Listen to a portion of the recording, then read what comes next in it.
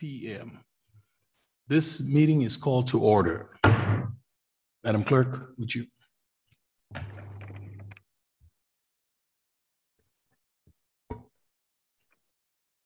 City Attorney Joden. Here. City Manager Harlow Shulk. Here. Commissioner Halliday. Just a moment, Mr. Mayor, he may be trapped in the attendees.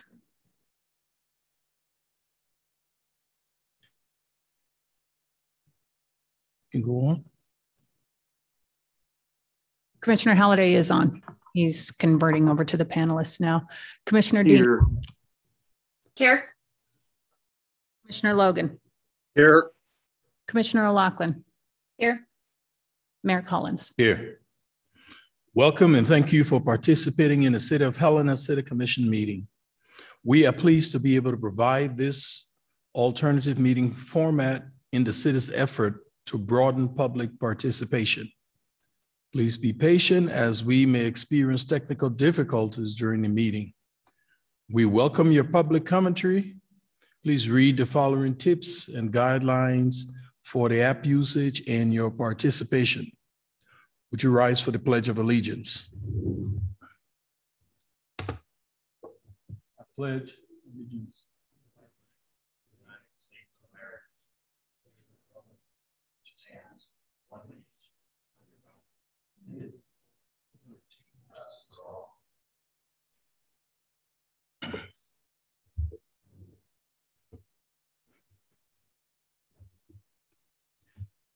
Good evening and welcome again. At this time, we will have a few presentations. Approval of confirmation of firefighter Chris Mork and Assistant Chief John Campbell. Manager Halshock. Thank you, Mayor. It's my honor to ask that you please bring forward firefighter Chris Mork and Assistant Chief John Campbell for that confirmation.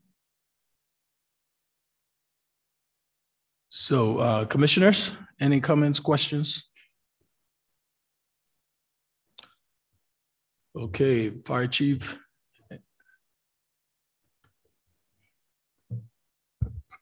Okay.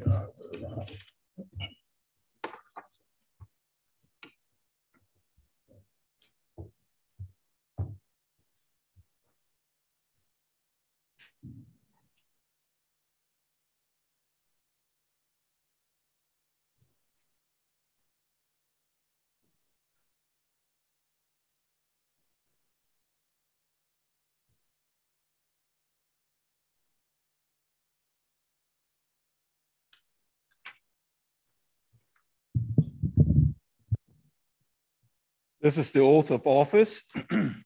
You repeat your name when I say I. Okay. I, Chris Mork, recognize my obligation as a firefighter recognize my obligation as a firefighter for the City of Helena for the City of Helena to protect and preserve life and property of the public life and property of the public I serve. I serve. I do solemnly swear I do solemnly swear that I will support the Constitution of the United States that I will support the Constitution of the United States and the Constitution of the State of Montana. and the Constitution of the State of Montana. I will faithfully and impartially discharge the duties I will faithfully and impartially discharge the duties of the office of firefighter for the City of Helena Fire Department of the office of firefighter for the Helena Fire Department according to the best of my abilities and understanding. according to the best of my abilities and understanding.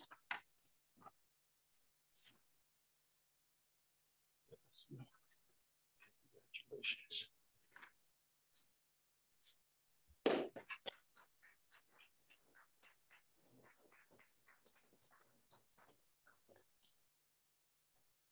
Hey, Chief. We have the acting chief who is going to be taking his oath of office as Assistant Fire Chief. I, John Campbell, recognize my obligation as Assistant Chief recognize my obligation as Assistant Chief for the City of Helena for the City of Helena to protect and preserve protect and preserve life and property life and property of the public I serve. of the public I serve. I do solemnly swear I do solemnly swear that I will support the Constitution of the United States that I will support the Constitution of the United States and the Constitution of the State of Montana. and the Constitution of the State of Montana. I will faithfully and impartially discharge I will faithfully and impartially discharge the duties of the office of Assistant Chief the duties of the office of Assistant Chief for the City of Helena Fire Department for the City of Helena Fire Department, according to the best of my ability and understanding. according to the best of my ability and understanding. Congratulations. Thank you, sir.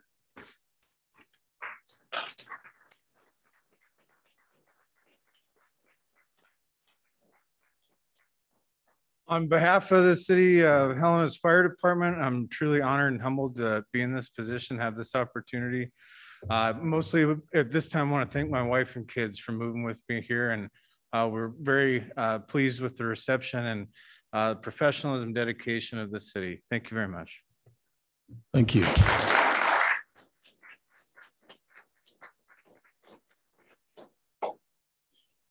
Any words from the commission?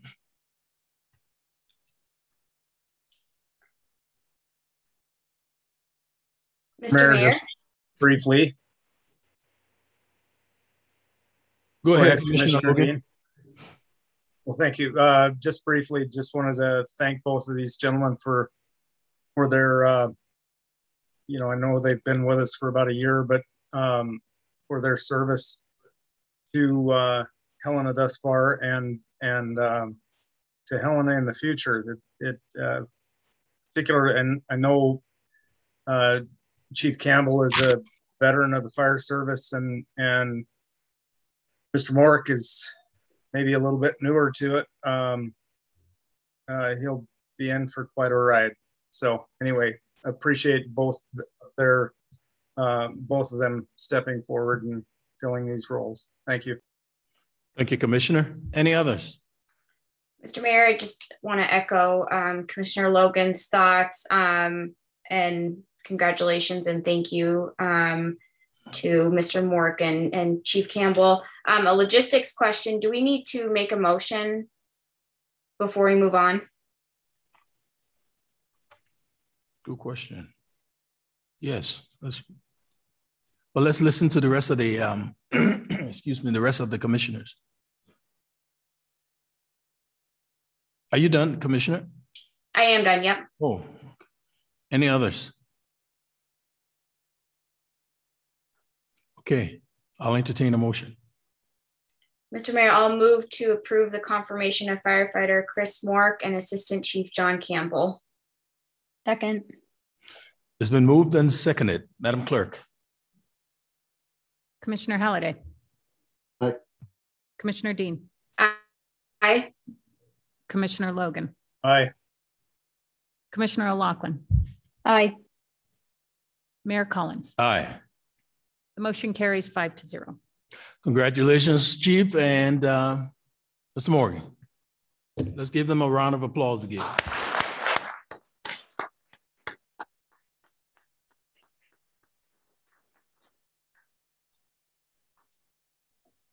Fire Prevention Week, proclamation. City of Helena.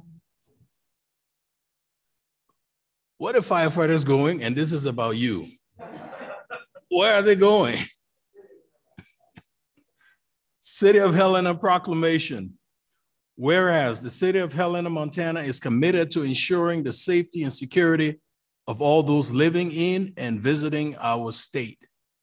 And whereas fire is a serious public safety concern, both locally and nationally, and homes are the locations where people are at greatest risk from fire. And whereas home fires killed more than 2,770 people in the United States in 2019, according to the National Fire Protection Association. And fire departments in the United States responded to 339,500 homes fires. And whereas smoke alarms sense smoke well before you can, alerting you to the dangers in the event of fire, in which you may have as little as 2 minutes to escape safely. And whereas working smoke alarms cut the risk of dying in reported home fires in half. And whereas the City of Helena, Montana residents should be sure everyone in the home understands the sound of alarms and knows how to respond. And whereas the City of Helena, Montana residents who have planned and practiced a home fire escape plan are more prepared and will therefore be more likely to survive a fire. And whereas the City of Helena, Montana residents will make sure that smoke and CO alarm meets the need of their family members, including those with sensory or physical disabilities. And whereas the City of Helena, Montana first responders are dedicated to reducing the occurrence of home fires and home fire injuries through prevention and protection education. And whereas the City of Helena, Montana residents are responsive to public education measures, are better able to take personal steps to increase their safety from fire, especially in their homes. And whereas the 2021 Fire Prevention Week theme, Learn the Sounds of Fire Safety, effectively serves to remind us it is important to learn the different sounds of smoke and carbon monoxide alarms. Now, therefore, be it resolved that I, Wilma Collins, Mayor of the City of Helena, Montana, do hereby proclaim October 3rd through the 9th as Fire Prevention Week throughout this city, and I urge all the people of Helena to learn the sounds of fire safety for Fire Prevention Week 2021 and to support the many public safety activities and efforts of Montana Fire and Emergency Services. In witness whereof, I hereunto set my hand and cause the seal of the City of Helena, Montana to be affixed this 4th day of October 2021. Wilma Collins, Mayor, Clerk of the Commission, Danae Claiborne. Chief, you want to come and receive the proclamation?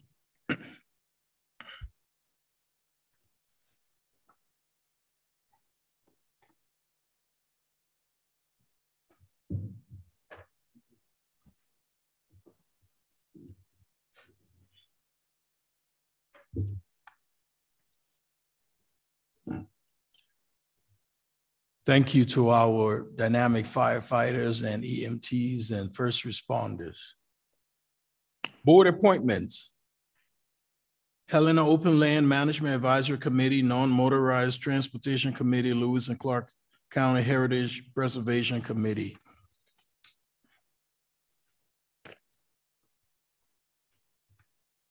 I'm recommending the following board appointments. Non-Motorized Transportation Committee, reappointment of Greg Worth to a second term on the Non-Motorized Transportation Committee. Term will begin upon appointment and expires on March 31st, 2024. Reappointment of Aaron Woodrow to a second term on the Non-Motorized Transportation Committee. Term will begin upon appointment and expires on March 31st, 2024. Helena Open Lands Management Advisory Committee. Appointment of Joe Pidden to an interim appointment on HOLMAC. Term will begin upon appointment and expires June 30, 2021. Lewis and Clark County Heritage Preservation Committee. Appointment of Sandy Smith to an interim term on the Lewis and Clark County Heritage Preservation Committee. Term will begin upon appointment and expires June 30, 2023. Any discussions from the commission? Maybe just a quick question, Mr. Mayor. On the HOLMAC one, it lists June 30, 2021. Do we know if that's correct or if it should be 2022 or even 2023? What was your question again for HOLMAC? I see here June 30th, 2021. Mr. Mayor, Commissioners, that's a typo, and I apologize. I meant to change that after our Commissioner Halliday picked it up at the admin meeting. It should read 2022. So apologies for that. You bet. And I want to inform the commission that we will be readjusting our agenda 3 Bravo to go down to where we'll have public comments statements. And 3 Bravo is the update on the 88 Trail project on Mount Helena. Mayor, I can make a motion. Please. I would move reappointment of Greg Worth to a second term on non-motorized transportation to begin upon appointment and expire March 31, 2024. Reappointment of Aaron Butcher to a second term on non-motorized transportation to begin upon appointment and expire on March 31, 2024. Appointment of Joel Peden to an interim appointment on Holmack term to begin upon appointment and expire June 30, 2022. An appointment of Sandy Smith to an interim appointment on the Lewis and Clark County Heritage Preservation Committee. Term will begin upon appointment and expire June 30, 2023. Second. Do you have any final comments? If not, it's been moved and seconded. Madam Clerk. Commissioner Halliday. Aye. Commissioner Dean. Aye. Commissioner Logan. Aye. Commissioner O'Loughlin. Aye. Mayor Collins. Aye. The motion carries 5-0. Thank you. Consent agenda. Madam Hollishaw. Thank you, Mayor. This is a resolution that adopts revised local limits for permitted industrial dischargers to the wastewater treatment plant. The limitations are not of significant impact onto our current users and have been in place for quite a while. This adoption is just to ensure that it is made publicly aware that these permit limits have been adopted and are being implemented. Thank you. Comments or questions from the commission? Any public comments on this topic? Madam Clerk, any raised hands? Mr. Mayor, I have no raised hands online and no written public comment. Okay, any discussion? If not, I'll entertain a motion. Mayor, I'll go ahead and move the consent agenda item A, approval of the resolution adopting revised local limits for permitted industrial dischargers to the wastewater treatment plant. Second. It's been moved and seconded. Madam Clerk. Commissioner Halliday. Aye. Commissioner Dean. Aye. Commissioner Logan. Aye. Commissioner O'Loughlin. Aye. Mayor Collins. Aye. The motion carries 5-0. Thank you. Communications proposals from the commission. Any communications from the commission? Mr. Mayor. Go ahead, Commissioner. I do just have a brief reminder for folks that this weekend is homecoming and family weekend at Carroll College. So we'll be welcoming lots of families to town, and just want to encourage folks to attend the improv show, volleyball game, and football game, and welcome all those who are going to spend their time here in Helena this weekend. And good luck to both the volleyball team and the football team. Thank you, Commissioner. Any others?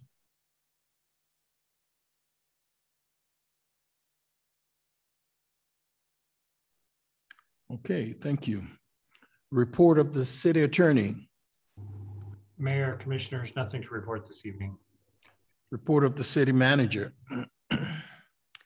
Thank you, Mayor. Quickly, I just wanted to share that for Fire Prevention Week, with the many multi-family fires that we've seen recently, not only will there be a number of outreach activities, but most importantly, a focus on the need for better preparation in all levels in these units around how to address the loss when you are in a fire. So our fire marshal and public information office are focusing in on this effort during Fire Prevention Week. Additionally, I'd like to underscore that forest preventive work that our parks team and Parks and Open Lands team participates in, which has a significant impact. And we got to see that play out at Nob Hill. Of course, we had a terrific amount of partners in response at that event, but on that fire, but that was also part of preventive activities in fire prevention. So I just wanted to underscore that. And it was great to see tonight's confirmation with our new chief Campbell, who's serving interim, knowing we have a good pool, and look forward to going through the pool for fire chief as it has closed last week. That's all I have to report, Chief or Mayor, about the chief. Okay, thank you, Madam Hollishock. Communications from Helena Citizens Council. Helena Citizens Council Representative Susan Stephens. Yeah, we're just looking forward to elections. We're actually will be some competitive districts this year. And so we're gearing up for that. We aren't really doing anything too much. Last meeting, we had parks come in. We've had some really good speakers that have kept us abreast of everything that's going on in the city. And I will go back and report again what is going on in the meeting. We talked a lot about, we had a huge forum last time, which was really good, Mayor Collins, on homelessness. We spent about an hour and we had Sharon Haugen and a lot of representatives come in, and it was very, very good. And we had some public comment. It was excellent. So that's where we are. We're just waiting. We will not have a meeting in December, but we will have our next meeting October and November. And then the new board will come on, the new representatives, in January. Thank you. Thank you, Ms. Stephens. Regular items. Consider a resolution amending resolution number 20551 to add marijuana into the voluntary outdoor smoke-free areas. City Manager Hollishock, City Attorney Jordan. Thank you, Mayor. This item is brought forward to amend the voluntary outdoor smoke-free program to include marijuana. Recently, the commission heard during an administrative meeting the needed changes to our operations once the retail marijuana is applies in the city of Helena. As part of that, this resolution will restrict the outdoor smoking of marijuana voluntarily within the current tobacco outdoor smoking program. And City Attorney Joden is also in attendance online if you have further questions on those technical details of this resolution. Do you want to say something before we go to the commission, Attorney Jordan? Mayor, Commissioners, just to reiterate, this amends a resolution that the commission adopted in 2019. It's a voluntary program that the commission will remember. Myself and interim manager Taylor worked with the county health folks and local businesses in town to come up with this voluntary program. It supplements the Montana Clean Indoor Air Act, which already precludes the smoking of marijuana indoors. And this just makes it clear that part of that voluntary program, if the businesses are going to participate, and we do encourage them to do so, marijuana would also be included. Thank you. Do you have any comments or questions from the commission? Mr. Mayor. Go ahead, Commissioner. I have one question. I'm wondering, do we know how many businesses participate in this voluntary program? Mayor, Commissioners, I don't know the answer to that, but I can certainly follow up with Drenda. Thank you. Any other comments or questions? Are there any public comments on this topic? Madam Clerk, do we have any raised hands? Mr. Mayor, Commissioners, I see no hands raised online, no written public comment, and no one in chambers appears to be here to make public comment.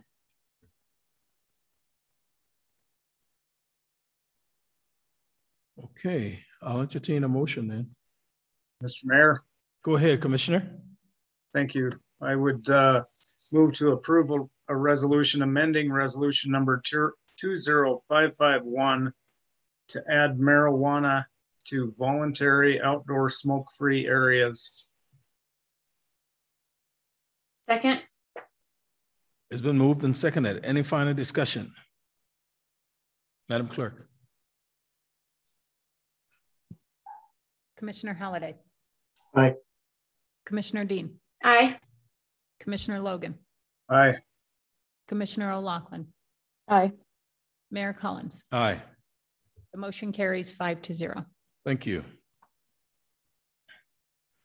Consider first passage of an ordinance amending Title 7, Chapter 13 of the Helena City Code by enacting new 7-13-6, which requires an application fee and cost reimbursement for cable and telecommunications franchises, an agreement to use city right-of-way or other properties for the installment of telecommunications facilities.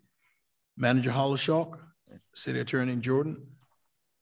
Thank you, Mayor. This item is brought forward much in the same vein of the opportunity for those that expand services and develop inside the City of Helena, also impact the operations significantly enough that the otherwise burdened workload of the team, which has already been covered by those assessments and fees and taxes by our city, are actually offset by what is the greater of the two, which is a new burden.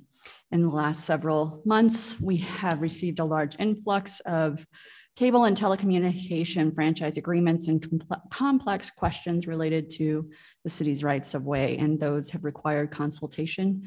A great deal of that time is not something within our team we have, nor do we have the expertise.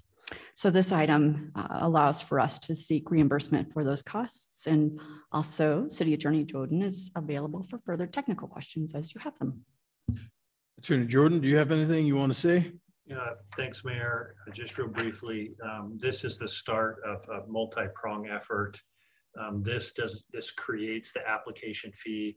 We'll set a public hearing for October 18th. We will also bring forward a resolution of intention on October 15th or 18th to set that fee for these sorts of applications to try to recoup some of these costs that we are seeing. And then as part of all of this, we will be bringing the franchise agreement ordinance with TDS.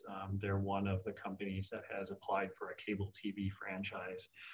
And so this is one of many actions you'll be seeing over the next 6 weeks to bring our regulatory structure up to speed, up to 2021, to handle all of these telecom requests that we are seeing to use rights of way in city property.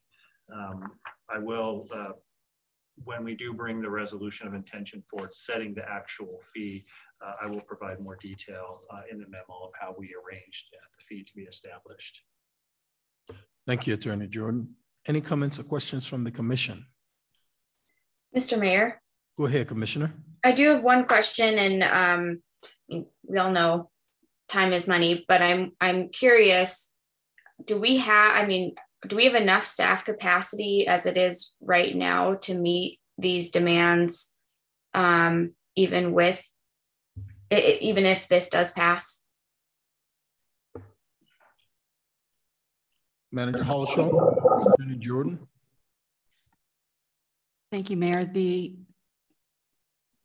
Currently, we have nearly exhausted what we have available for this type of technical review, and we are at the first quarter of the year. So no, we do not have sufficient resources currently, and would be looking for that additional dollar to help cover those costs. Thank you. I will add, Mayor, Commissioner Dean, that TDS has agreed to reimburse the city its costs for outside counsel to assist us to run through the franchise agreement and ordinance with them. They voluntarily agreed to that, even though we don't have the ordinance in place and the authority. They have already agreed to pay that. And it's at last check, it's approximately $5,500 just for TDS, which is a relatively straightforward process for cable TV franchises, because we have to largely mirror the existing franchise that we have with Bresnan, Charter, Spectrum going way back. So there isn't a ton of work to do. It's the telecom broadband ones that are a new frontier for us. Thank you. A follow-up, Mr. Mayor, if I could. Please. So I guess with that, and this is probably for City Manager Hollishaw, do you anticipate that we'll have additional FTEs included in this year's budget? And will all of these fees cover that increased cost if we do anticipate it to be in this next year's budget? Manager Hollishaw. Thank you, Mayor and Commissioner. At this time, I don't have a really good feel for the audit burden. A lot of the inquiry and interest is in relationship to an anticipation for expansion in broadband and network services across the country with potential support by a federal infrastructure bill. Outside of that, Helena is a location that has a primary hub where there is a larger and greater interest in just expansion within the city of Helena. These kinds of fees are fairly common, and they're informed by consultation so that we are not acting outside of what is common practice. Thank you, Manager. Any other comments from the commission? Yeah, maybe just a question for Mr. Joden. So I know we had some discussions about parity in contracts when the last agreement was entered with Charter, Spectrum, Bresnan, whatever it was at the time. So how does it work? And I think I asked this the last time we did this. When you have an existing contract and you seek parity with the next market entrant and then maybe another one, and then the original agreement comes up, since you already have existing contracts, when do we get that opportunity to talk with our consultants about doing greater and better? Other cities, request multiple lines to schools, to the civic center, so we can broadcast programming for the community. How do we do that if we're always looking back at the pre-existing contracts, which will then always look the same? Right, Mayor Collins, Commissioner Halliday, that's a good question. The Spectrum agreement is set to expire in 2027. We did not match up. TDS would not agree to match up their franchise agreement with that date. And so if approved this year, it will go to 2031, a 10-year agreement. I think the most practical way, although it may be impractical, and I think that's perhaps your point, is if we do open up one and we change it with Spectrum because they're first, we're going to have to also open it up or try to convince TDS to open up their contract as well. And that's the difficulty with this. We've only had one cable franchisee.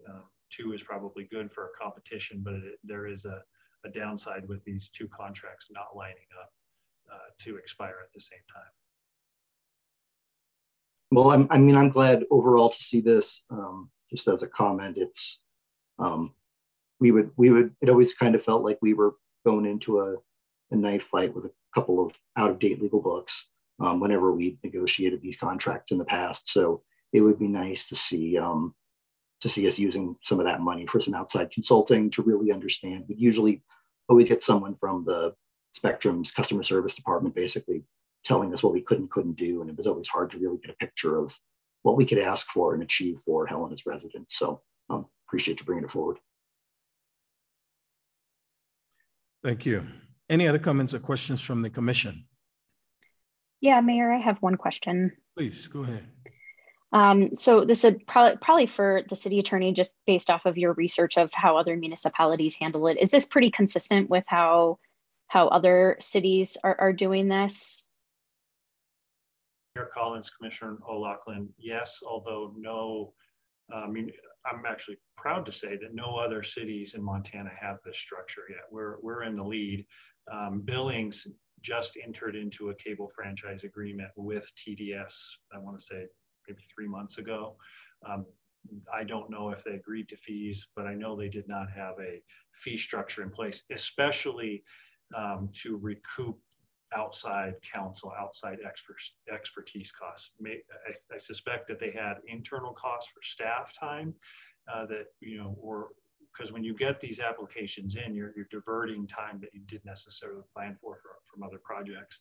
But we're definitely in the lead with recouping actual costs for engaging with outside counsel. And our outside counsel is River Oaks Communications down in Colorado, very knowledgeable, has assisted many other cities across the West and Intermountain West And these are routine fees that are set almost universally with cities that are much larger than us. Mayor, if I may. Please go ahead. Also, previously when I worked for the state of Colorado, my team was in charge of the rural broadband program, and we've been engaging that expertise as well all along this conversation to ensure that we're leveraging the opportunities that others have identified to the benefit of the City of Helena by looking at lessons learned that they've had over time, not only in these kinds of agreements, but also in construction and the use of rights of way. Thank you. Thank you. Any other comments from the commission? Any public comments on this topic? Madam Clerk. Mr. Mayor, Commissioners, I have no hands raised online, no written public comment, and no one in chambers to make public comment on this item. Thank you. At this time, I'll entertain a motion.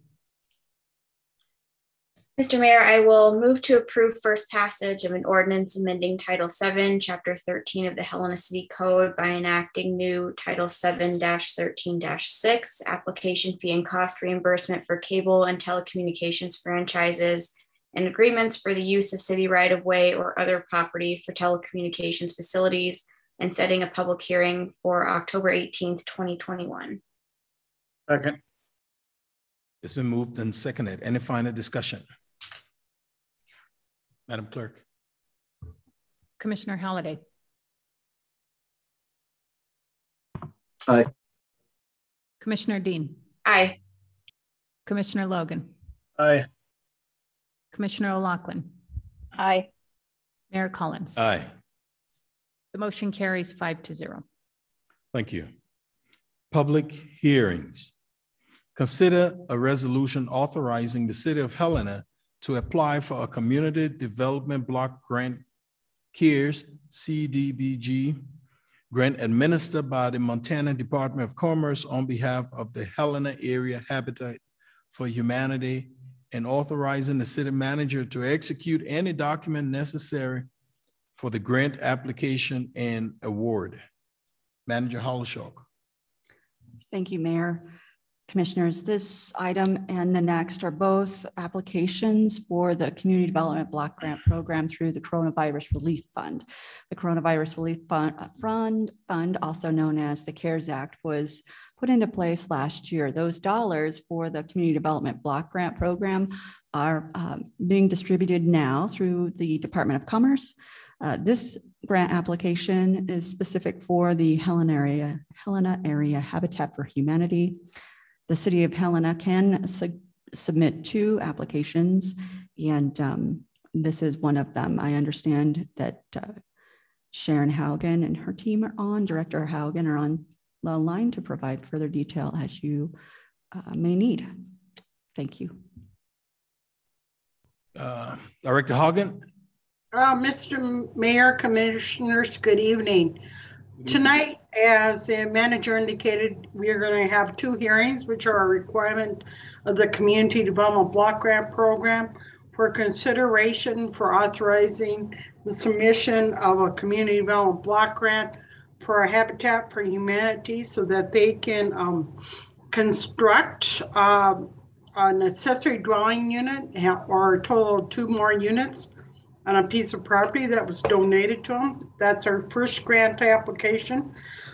Kara Snyder Kara Snyder from my staff is here to kind of go over the grant. And we also have representatives from Helena Area Habitat for Humanity to answer questions. So with your permission, I'd like to turn it over to Ms. Snyder for her presentation. Please, you have the floor, Ms. Snyder. Thank you, Mayor and Commissioners. So I'll just highlight a few things here from the memo. This project, like Sharon said, will create 2 permanently affordable homes in Helena for home ownership opportunities during a time when the need is more critical than ever. Helena Habitat for Humanity has requested the city sponsor this grant application for the major renovation of 2 units located at 1000 Shoto.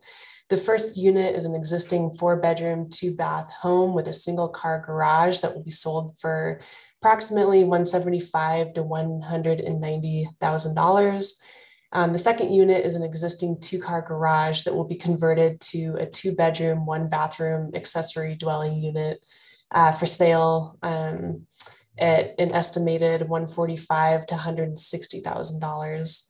Upon completion of the project, the land will be transferred to a land trust and governed by a ground lease in perpetuity. The 2 completed units will be sold to individual buyers with incomes below 80% of the area median income. The land trust will manage any future resales of the property, ensuring the homes remain in the stock of affordable homes in Helena. Total project costs are estimated at $331,120, with $169,440 being requested through the CDBG CV funds. The remaining costs will be covered through SHOP funds, the Habitat General Fund, and a construction loan. This project also aligns with the City of Helena's growth policy to create safe, available, accessible, and affordable housing for all Helena residents. And like Sharon said, I believe Jacob Kuntz, Helena Area Habitat for Humanity's Executive Director, is on. If you have any questions you would like to direct to him, myself, or to Sharon. Thank you. Thank you, Ms. Snyder. Do we have any comments or questions from the commission? Mr. Mayor, I do just have I'm curious about a couple things with the house. Go ahead, Commissioner. Okay, thank you. Well, I took a drive. It is a darling house, and I'm excited for whoever gets to live there. I was curious, just given the lot size and that it's going from, I think the memo said a 2 to a 4-bedroom house. Are they planning to go up to 2 stories?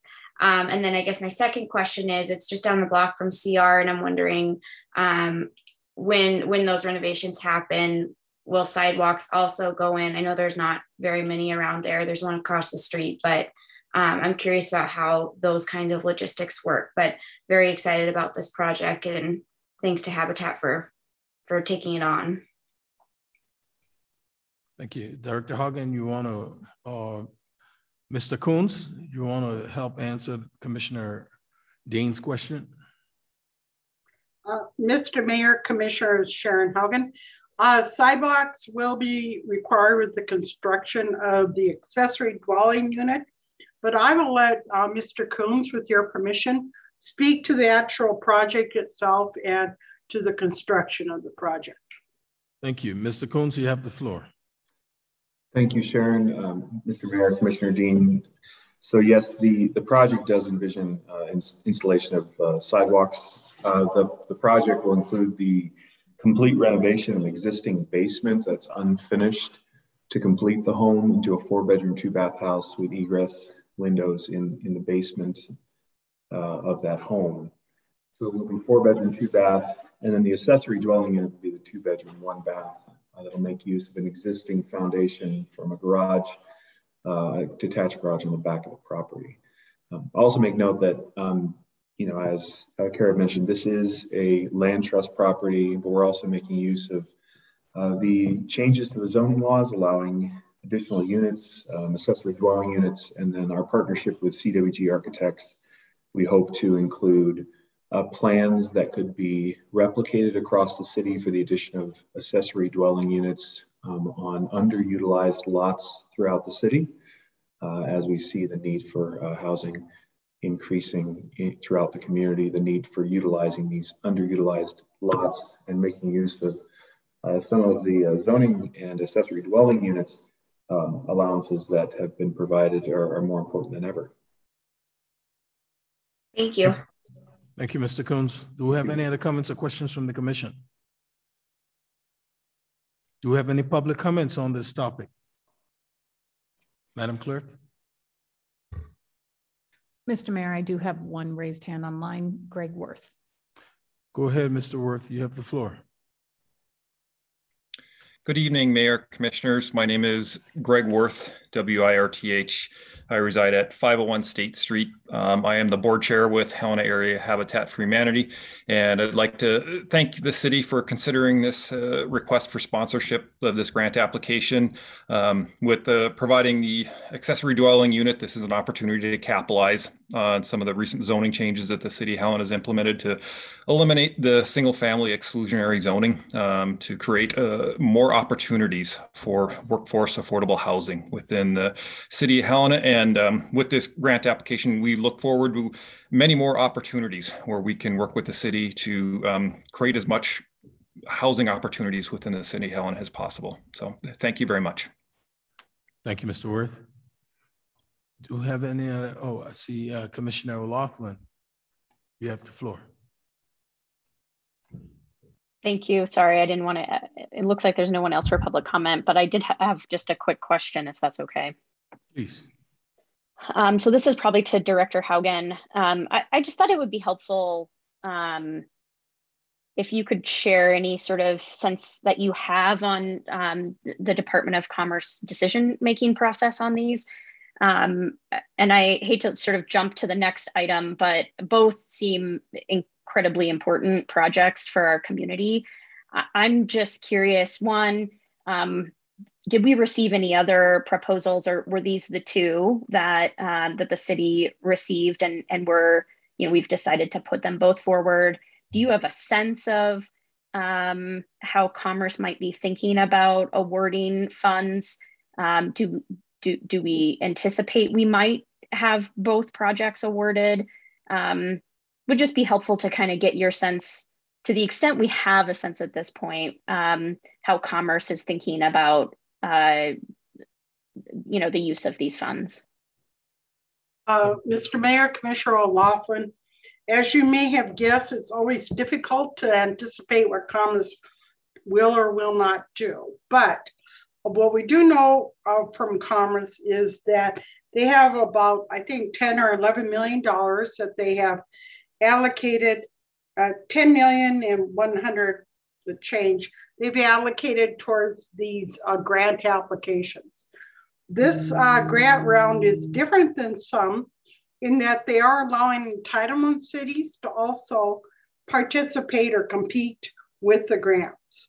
But what their rules have indicated is that there has to be close to, I think, 5 million absolutely has to go to non-entitlement cities. They could possibly do more. So that kind of sets the stage. We got some inquiries, but I'll say these are the two proposals who looked over the application and submitted the information for us. The food share did look over it, but they weren't quite prepared at this time to move forward. And then we had some mild inquiries from Rocky Mountain Development Council. In fact, I got an email from Lori Lattis today, and that's a little bit late since we had to schedule the public hearing. We are allowed to do as many applications as we want as a city. I have no sense of knowing how many applications we're going to do because of that. Some communities, I suspect the entitlement cities or the ones that are more, I'll say, fully staffed may ask for several applications. Some of the smaller cities may not. The Department of Commerce has put out ranking criteria, or what they call for rankings rubric, I guess is the term. The focus things that they're going to be looking at is whether or not the project prevents, prepares for, or responds to COVID-19. And that means that this project is a direct result of that agency's trying to respond, which I think in a way both of them are.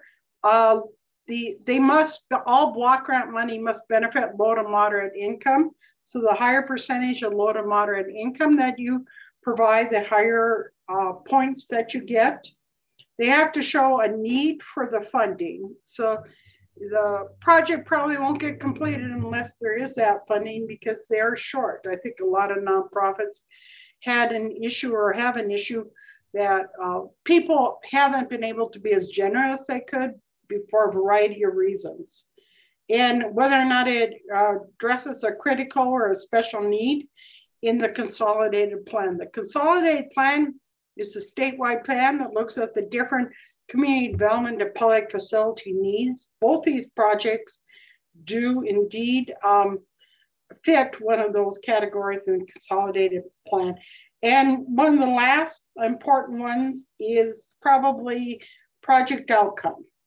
And project outcome is where more likely Commerce is going to look at how many people benefit, what's the broader benefit in the community. That's generally how they review those things.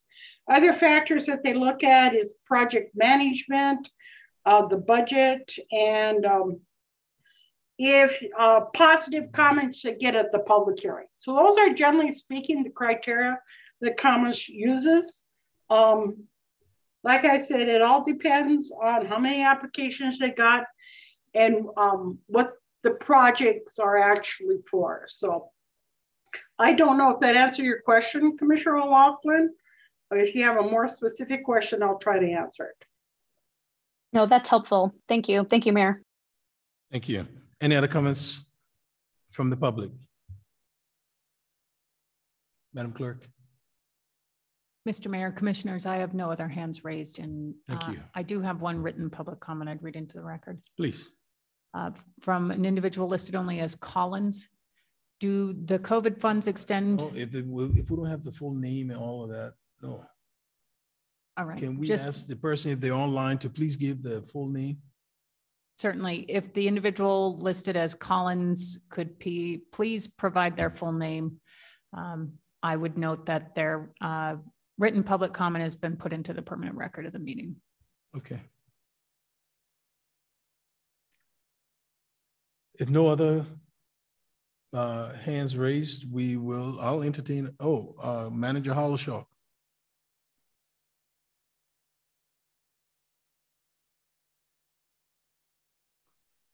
I'll entertain a motion. My apologies. Thank you. Mr. Mayor. Go ahead, Commissioner. I'd move to approve a resolution authorizing the City of Helena to apply for a Community Development Block Grant, CARES, CDBG-CV grant administered by the Montana Department of Commerce on behalf of the Helena Area Habitat for Humanity, and authorizing the city manager to execute any document necessary for the grant application and award. Second. Second. It's been moved and seconded. Any final comments?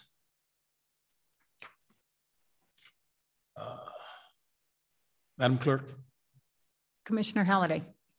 Aye. Commissioner Dean. Aye. Commissioner Logan. Aye. Commissioner O'Loughlin. Aye. Mayor Collins. Aye. The motion carries 5-0. Thank you. Consider a resolution authorizing the City of Helena to apply for a Community Development Block Grant CARES CDBG-CV grant administered by the Montana Department of Commerce on behalf of the YWCA Helena, and authorizing the city manager to execute any document necessary for the grant application and award. Manager Hollishaw. Thank you, Mayor.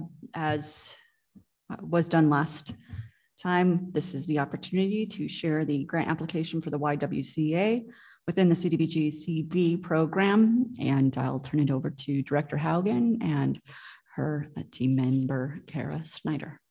You have the floor, Director Haugen.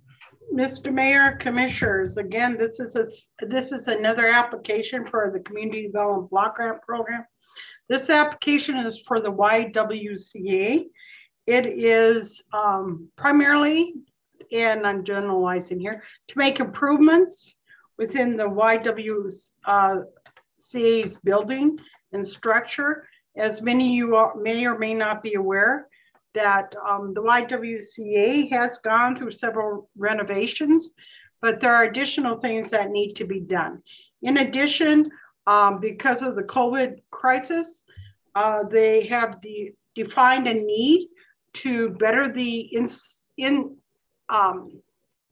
ventilation and circulation within the facility, also make some other needed repairs to help ensure that the building is functioning right and in good repair. Also, they would like to complete their basement because their basement, they use that to provide additional services for the families that they serve. And this is kind of an expansion of their services that they need related to COVID and to expand that and the improvements on those systems. I'm going to let Ellie Ray, if you don't mind. Ellie Ray from my staff worked with YWCA on this particular grant application. If you're, with your permission, I would like to turn over to Ellie Ray. She can talk a little bit more about the grant application. And also we have Jen Gursky, the Executive Director of the YWCA, available for questions and to further explain the project. So who do you want to explain the project, Ms. Ray or Ms. Gursky? I'm happy to add a little additional information to what Director Haugen has already provided. Please. Okay.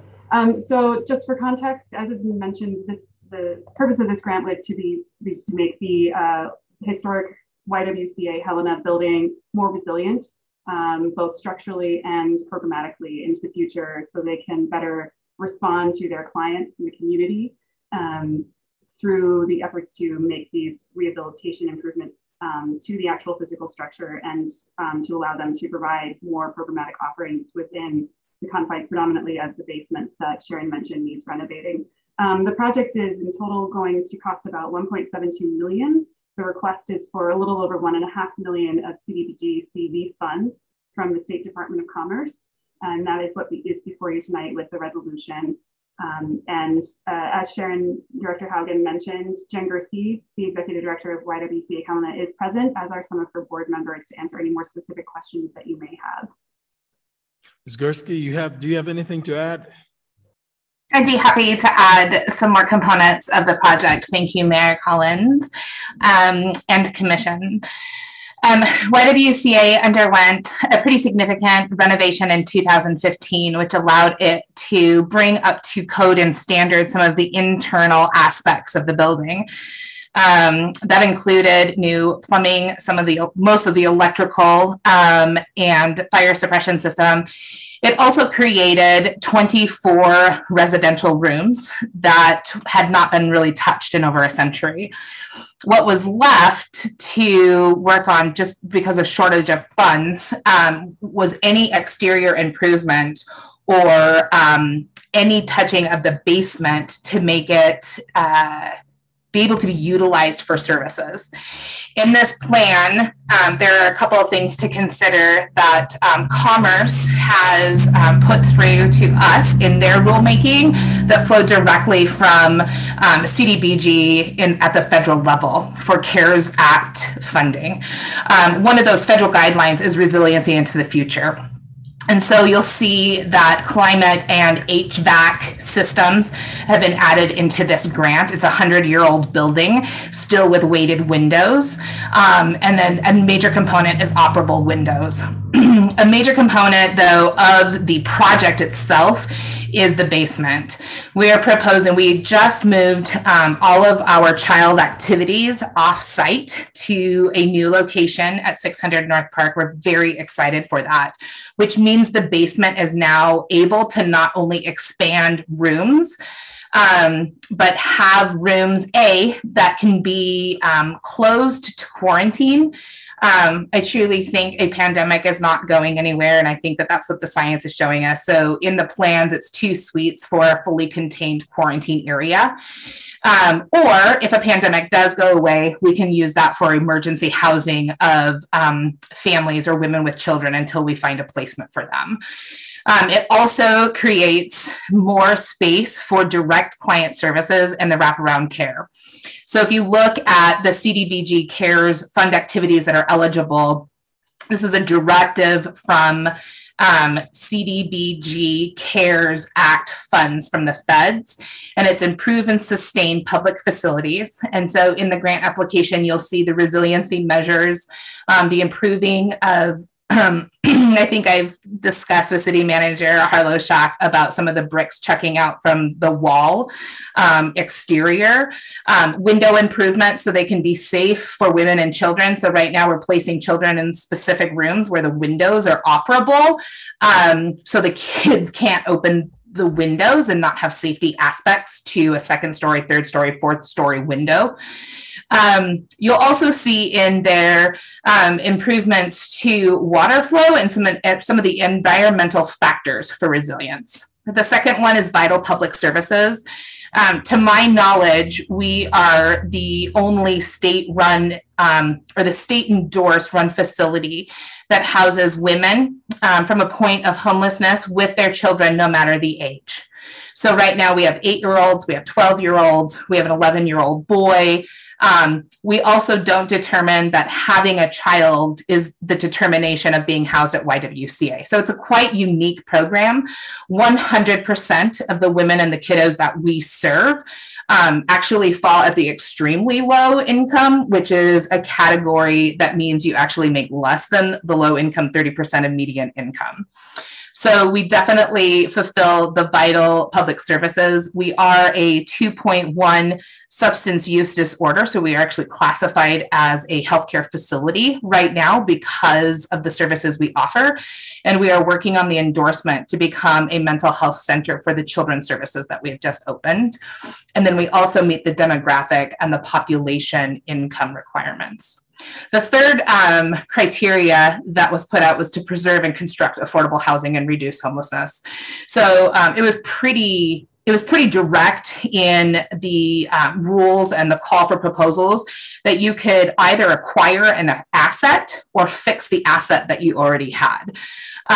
Because the rapid nature of this rulemaking, Commerce, I think, initially put a 30-day turnaround for a whole public CDBG process. They then extended it, I think, 2 or 3 weeks, which is why you're getting this now.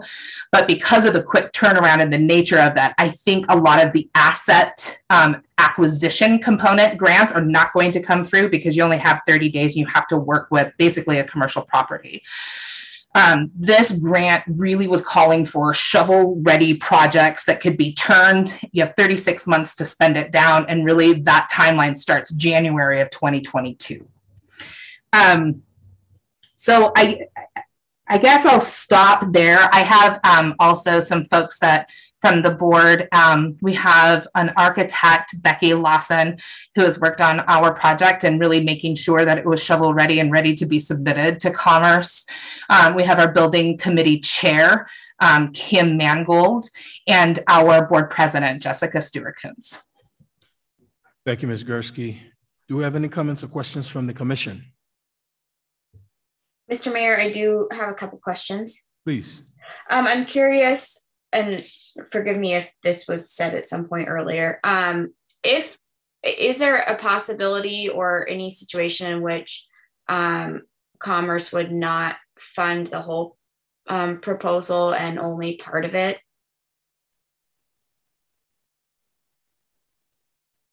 Dr. Hogan or Mayor Collins, Commissioner Dean, that's always a possibility for Commerce. I have seen them do it before. So I've seen them fund partial projects. So yes, to answer your question directly, yes, that's always a possibility. Okay, thank you. I know YWCA has obviously been working on these big projects for quite a while now, and I very much hope that the whole thing gets funded, but I hope something at least, if at the very least. Thank you. Manager Hollishaw. Thank you, Mayor. I just wanted to add that I believe the average award is around $500,000. So the potential is there. That's been in the traditional program, but our hope is that we see more towards this project since the need and the demand is so high and the low to moderate income weight is so significant. Thank you. Thank you. Any other comments or questions from the commission? Do you have any public comments, Madam Clerk? I do have a few hands raised, Mr. Mayor. The first, I'd ask to please state your full name. They're listed only as Gina.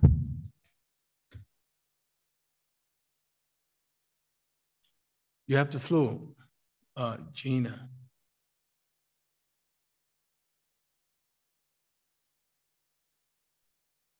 This is Gina Lytle. Can you hear me? Yes. Okay. I was wondering with this project, if an accessible parking spot is going to be made available at the YWCA. Currently, there isn't one, and they do provide parking, but no accessible parking. Thank you. Madam Clerk.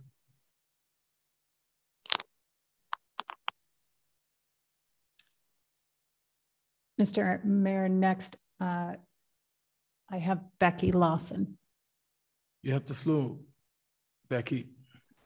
Hello, Mayor and Commissioners. This is Becky Lawson. As Jen mentioned, I'm on the board of directors for the YWCA and an architect here in Helena. And I would just like to speak to some of the questions that came up, if that's all right. The YWCA, is that all right? You gave your comments. This time is for you to give your comments. Okay. Comments sorry, thank you. So I just would like to speak in support then of the YWCA pursuing these funds for their building so that it can continue to be used into the future and be more helpful to those in need. Thank you. Thank you, Ms. Lawson. Madam Clerk.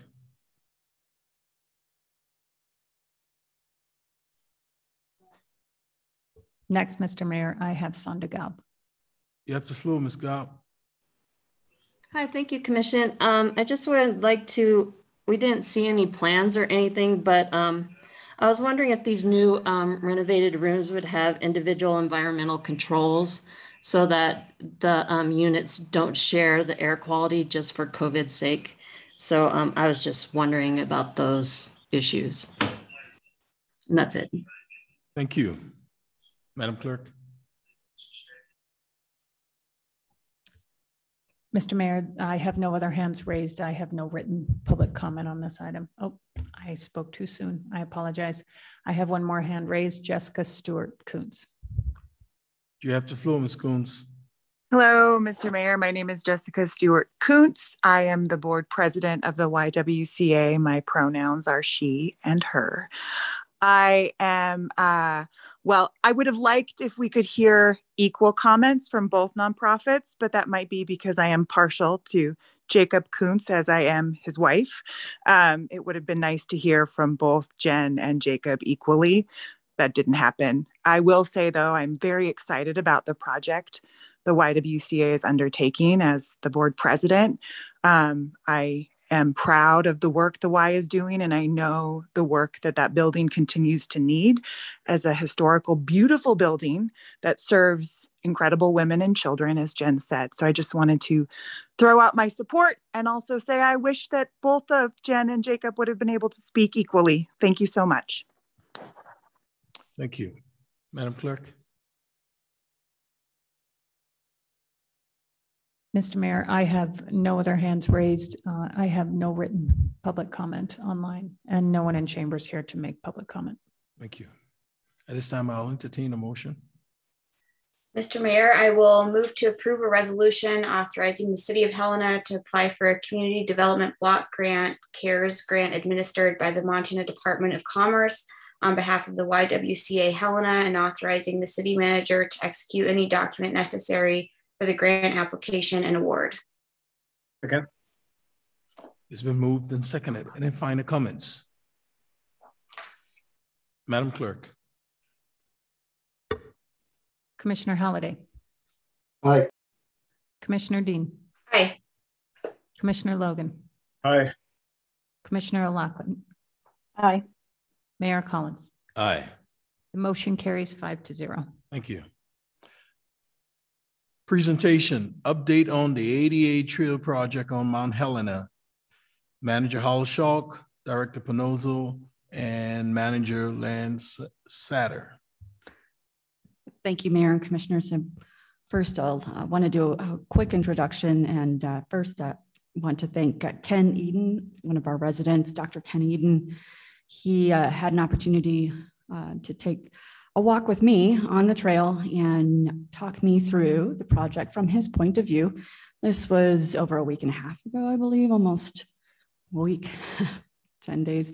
Time flies quickly. And having his time and seeing what he saw, I understood what I needed to ask our team. And I agreed then, and I still agree, that what information had been provided to the community on a picture in a highlighted yellow line is not what is being installed.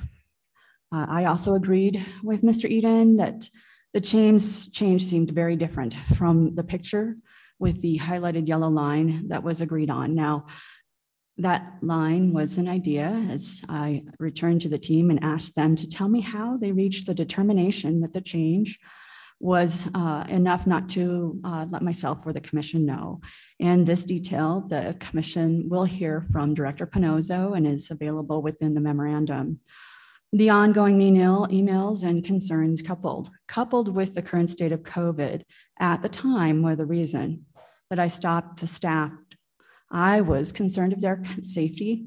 Now, I understand many people were unfairly identified as being those responsible for some fear in the team. I just think it's really important to be really clear that when I shared to the press that I had to ask the team to stop work, that decision was coupled with COVID and a variety of things going on in our community. And I think it's really important that we all have a moment to understand that a pandemic is still going on, and sometimes things that are written aren't always related, and sometimes even headlines that result aren't the same. So I want everyone in the community to understand that I had written to the press that adding COVID and its current state in our community, and I'm going to err on the side of caution for our team. So that weekend, we had all of our hospital beds filled. I'd also been talking with the team and observing an increase in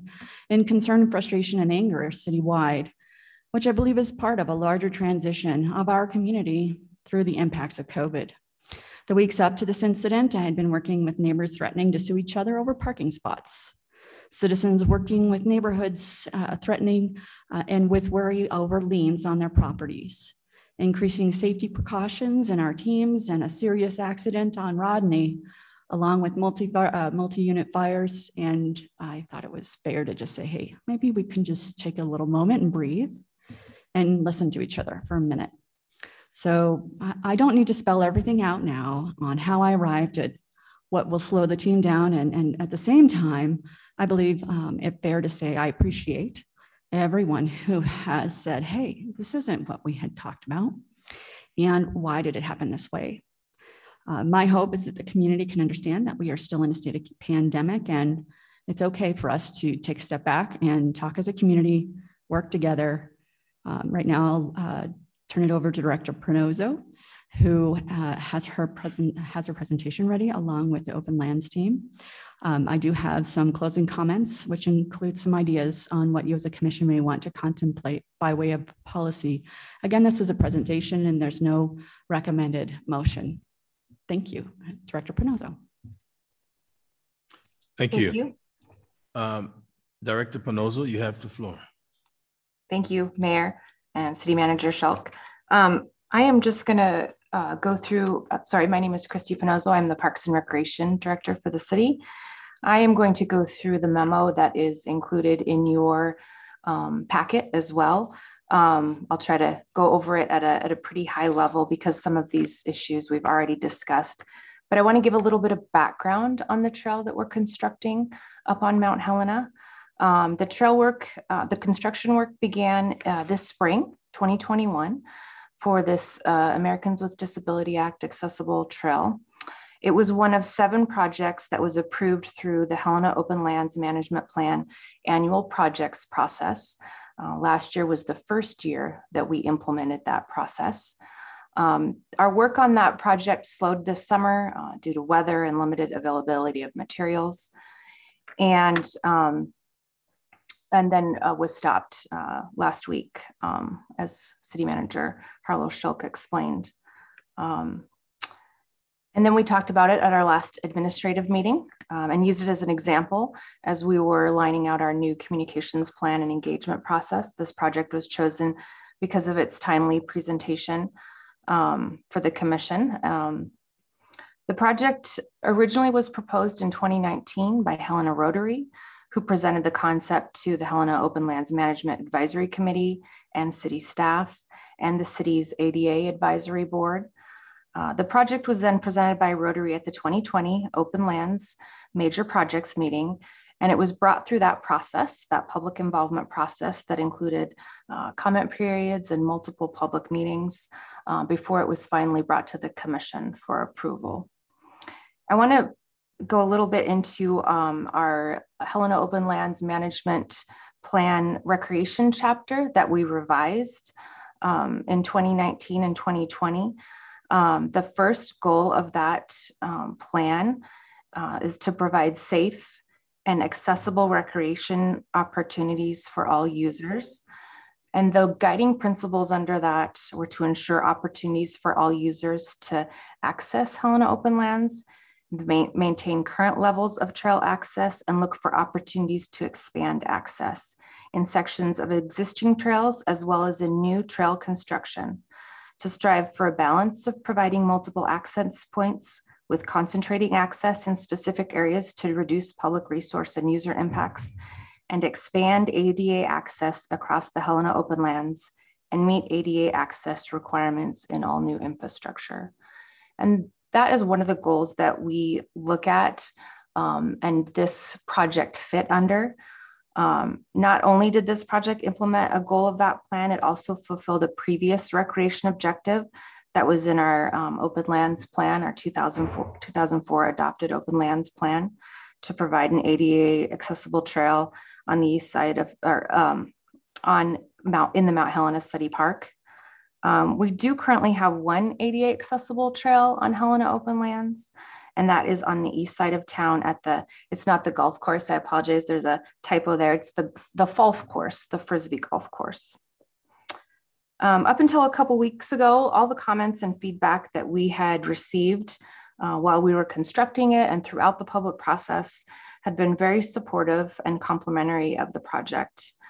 There have been quite a few questions and concerns raised as of late. One of those questions has been about the trail's ADA compliance. And it's important to note that federal ADA standards provide guidelines to help that ensure a trail is more accessible to individuals with limitations, mobility limitations. And the trail is being built with an overall grade of approximately 5 to 6%. The ADA guidelines that we're using to develop the trail are that for slope, you can have 0 to 5% slopes for any distance. You can have 6 to 8% slopes for 50 feet of run with an interrupted 5-foot resting section.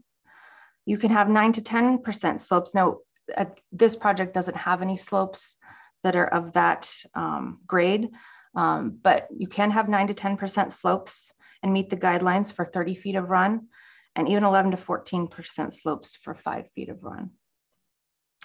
The complete trail will be roughly 1/2 mile in length. ADA guidelines recommend a minimum width of 36 inches to accommodate a single wheelchair. And this trail is being developed 60 to 80 inches to allow 2 wheelchairs to pass at any point on the path. The current development does not represent the final width of the trail, as work will be done to narrow or seed in along the sides of the trail. The original proposal had a conceptual map that was presented by Helena Rotary that proposed a 2% slope goal. When construction began in the spring, it was determined that the entirety of the proposed alignment would not be possible. It would not be possible to maintain a 2% slope on that contour, nor would the terminus area be able to have an ADA accessible seating or viewing area. So minor modifications to the alignment of the trail had to be made to reduce some of the slope and infrastructure needs, reduce the length of the trail, reduce the visual impact, and modify the endpoint to avoid an area that was too rocky to develop. We did consult with Rotary. The open lands folks consulted me, the director, and we determined that was a minor modification, not requiring further approval based on factors of it didn't change the purpose of the trail or the project, the location of the project, such as a different draw or drainage or trailhead or different area of open lands did not change. There were no changes to the length of the trail more than one half mile. The length of the trail actually shortened about 0.10 miles. The changes were acceptable to the project proponent, Rotary, we consulted them. There were no changes that negatively impact the environmental, wildlife, or visual character of the trail or project. And there were no changes that increase the infrastructure or impact of construction, and no changes that increase the cost or duration of the construction of the project more than $25,000 or more than 1 year. The construction route and the minor modifications were shared with HOMAC at the June 2020 HOMAC meeting, which included a walk of that trail as it was flagged off. And we also provided social media updates as well on trail development. The Parks Department recently did share a proposal through our 2021 Helena Open Lands Major Projects process that proposed to extend that trail to meet up with the LeGrand Canyon Trail. We were referring to that as phase 2. And that presentation of the second phase was only a preliminary proposal, and there are currently no formal plans for additional development. So I talked a little bit about the City Commission established its policies for Helena's open lands as described in the visions and goals in the Open Lands Plan, Chapter 7. The public involvement process of this plan is outlined in Appendix P. We talked about that at our meeting last week. And so I want to talk a little bit about some of the lessons learned. Because this is a new process for us, I think it's important to sort of outline some areas that could be improved. I think it's very important for us to communicate the conceptual nature of these proposed processes. These are not as-built designs.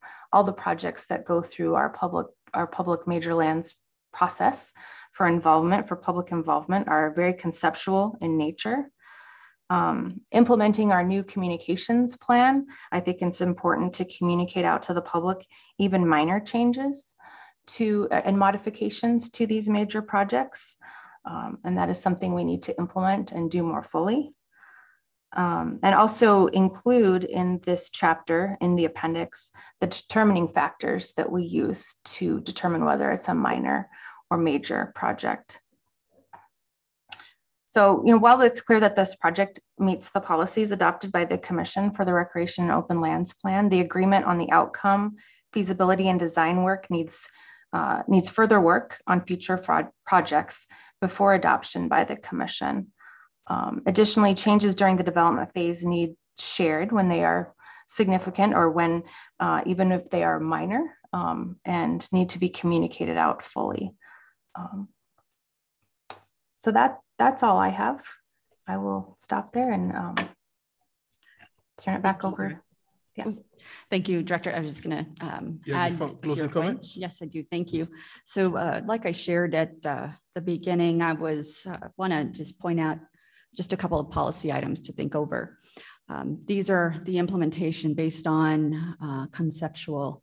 And I think in listening and reading comments, words that are used are really important by advocates, and they're intended to grab attention. And I think that's where I would recommend that the Commission really think about the words, because I'll use the word bulldozer. As you know, we share in this document, the use of the word is bulldozer is not the same as skid steer. It's a smaller piece of equipment. And that word is important because it's used to highlight what the problem is. And it's not a passive construction. So we're using a motorized piece of equipment for construction on a trail. And the second part of that is, why is that motorized item being used at all? So just some things to think about.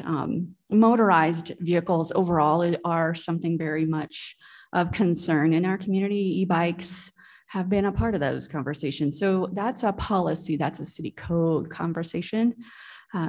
First, also permissible construction activities on these two mountains on the Southern Hills. What is construction? Is it only passive and nothing motorized? Section 712.4 allows for construction on Mount Helena for ADA trails, along with maintenance and improvement. Is what occurred too much? That's a policy issue and something that the commission could contemplate a revision to in city code. There are no other specific outdoor accessibility standards adopted under ADA for outdoor recreation. We were using guidelines. We need to be more clear that those are actually going to be adopted as a regulation. So we had been using the words compliance and determinations. Those are around laws, and in this case, it were guidance. And then last, balance between latitude and flexibility within reasonable expectations. We identified, and Christy identified, the need for more feasibility study and design work before a commission adoption as well, when changes are significant. So you know what to expect from us on the implementation side. On the actual policy side, contemplate revisions to the recreation plan section to be more strict. What is a minor change? Is that definition wrong by the team? And if it is, that's a policy question you can help us define. Is it a new cut, as has been described, into the hill? If it is, that's a policy question. Add that to the city code. And then last week, we shared the new communications plan and engagement program. These are new programs to the city, and they are intended to result in consistency. This will not ever stop, though, the need for our community to talk to each other and ask each other questions and engage those who are trusted voices in the community. Is the commission's city county parks board. This group is HOLMAC. This group is the Helena Citizens Council. That group is the Citizens Conservation Board, that group. Who are all of these groups to the commission, and what is their purpose? Those are policy questions. We need a group of citizens, again, trusted, who can be resources to help citizens truth find when they may not trust us. And then last, perhaps the greatest issue of all this conversation is the disconnection of the commission's policy of accessibility, which the team was focused on, compared to the balance with conservation and preservation. What does that mean? Tell us what we have. We have just showed you what our experts believe that looks like. Is that wrong? If it is, you can interpret that and then tell us how to best guide. So that's what we hope you can help us with through policy. Thank you for your this evening's presentation time, Mayor and Commissioners. Thank you. Thank you, Director Pinozo, Manager Hollishaw. Do we have comments from the commission? I see Commissioner O'Loughlin's hand is raised. You have the floor, Commissioner. Thank you, Mayor. So this is a question perhaps for the city manager or for Director Pinozo. Could you just share what is the expected timeline for completion of the project?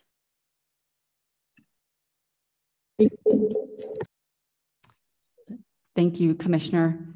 I'll also turn it over to Director Pinozo and her team. Director Pinozo, you have the floor. Thank you, Mayor Collins. Commissioner O'Loughlin, we expect to take about 2 more weeks for construction with heavy equipment.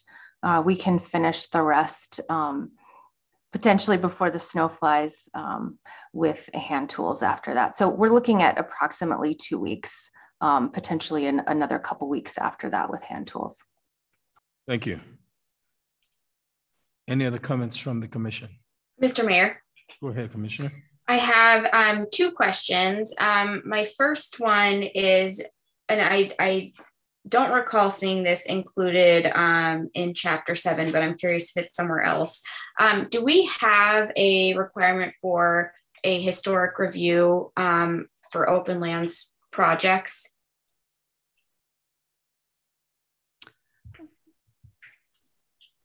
Director Pinoza? Mayor, if I may. I just last week was speaking with our city administrator or the county administrator, Roger, and we spoke about the importance of the historic team and the role of advising the community and the expected, when we're expecting to work within the City of Helena's specific districts. It is not a requirement. It's a location of advice to the city. It's not a requirement. Okay, thank you. And then my second question is, I'm wondering what, I know that you talked a little bit about that there was not significant environmental impact or changes that negatively impact the environmental character, etc. I'm just, when we start planning for these projects and going through the process, what type of environmental impact review do we consider? And I guess, is that consistent with, for example, what we would ask for a private project? Thank you, Commissioner and Mayor. The project was budgeted at $26,000. As I understand it, ultimately it's around $7,000. As far as large investments in environmental assessments, that is a part of the process itself. And I'll ask Director Pinoza to provide more specific detail. City Manager Hellerschelk and Commissioner Dean, for all of the major projects that we take through the process, we do what is called a project assessment that looks a little bit like an environmental assessment, where we look at impacts to wildlife, impacts to soil, visual impacts, and all the projects have that. This project did as well.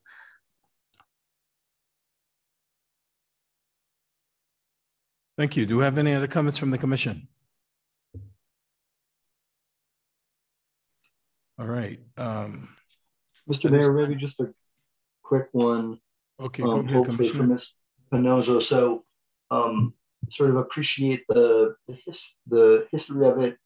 I will say that when I've spoken to people about this project, I've been pretty emphatic that I think you all did a pretty darn good job last year at this time implementing a new public process in the wake of some pretty divisive projects, many of which you inherited, and that the commission said, try to figure out how we're going to push past the same mistakes that we were seeing sort of over and over again. And I think you guys did, I think you did a good job. I think it was a first try. I think that I can defend that process when I talk to people. I think there's always room for improvement, and I appreciate that sort of look-see on it. And I appreciate the information on this project. I think we may, have disagreements as to what's significant or not significant, but I'm sort of like, who cares? The trail's in there today. And I think it's probably a net positive in the long run. I hope we'll keep looking for ways that we work on those, on this process. But I guess trying not to draw us too far off base here, given your thoughts on check-ins and implementation discussions, is there anything out there today in terms of this year's plan, right? So the stuff that was approved last December that you think the commission should be looking at and thinking about right before the next cut, whether it's a hand tool or a bulldozer, so that we aren't back here in a month, we aren't dragging this commission back here in February, in March.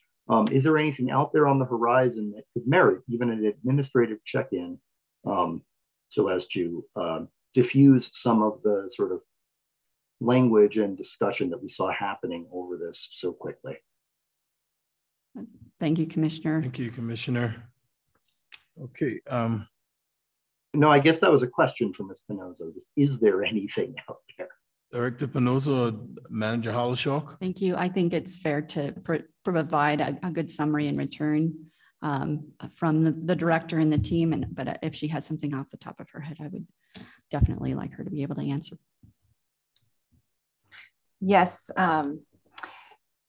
Commissioner Halliday, I think we will be reviewing all of our projects. The one that comes to mind initially is installation of an ADA accessible bathroom facility, pit toilet at the old shooting range trailhead. That went through the major projects process and was approved by the commission. It has not been installed yet because we had not received the funding yet. We received word, I believe last week, that we will receive grant funding for that. So that's something that we, I think, can bring back through and talk about and use the lessons learned and implement how we might approach that. Good, thank you. Are you done? Okay.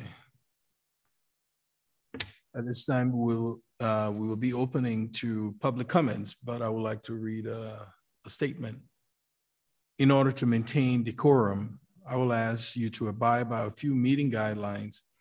We understand the topic is emotional for many. However, I ask you to be respectful of the commission, the panelists, and all participants. Any use of profanity or hostile language is unacceptable. You'll be asked to refrain from using any such language or will be removed from the webinar. Further, I ask you to be respectful of the many who wish to speak on the topic. If you would like to provide public commentary, you may do so either by typing in the Q&A feature or by raising your hand. If you are participating by phone, you may raise your hand by pressing *9 and mute or unmute yourself using *6. You'll be called upon to speak by myself or the clerk of the commission in order. Please keep your comments brief. You will have 2 minutes exactly to speak. The City of Helena is committed to accepting all public commentary and questions posed during this discussion. However, addressing every statement during the meeting may not occur. Please note all public comments and questions posed during the meeting will go on the permanent record. We thank you for participating in this forum and appreciate your comments and patience as we navigate the change in platform. Thank you. At this time, I'll open up the floor for public comments, and I want to first welcome my friend Jack Roscoe. Jack, you have any comments you want to provide? Please, you have the floor.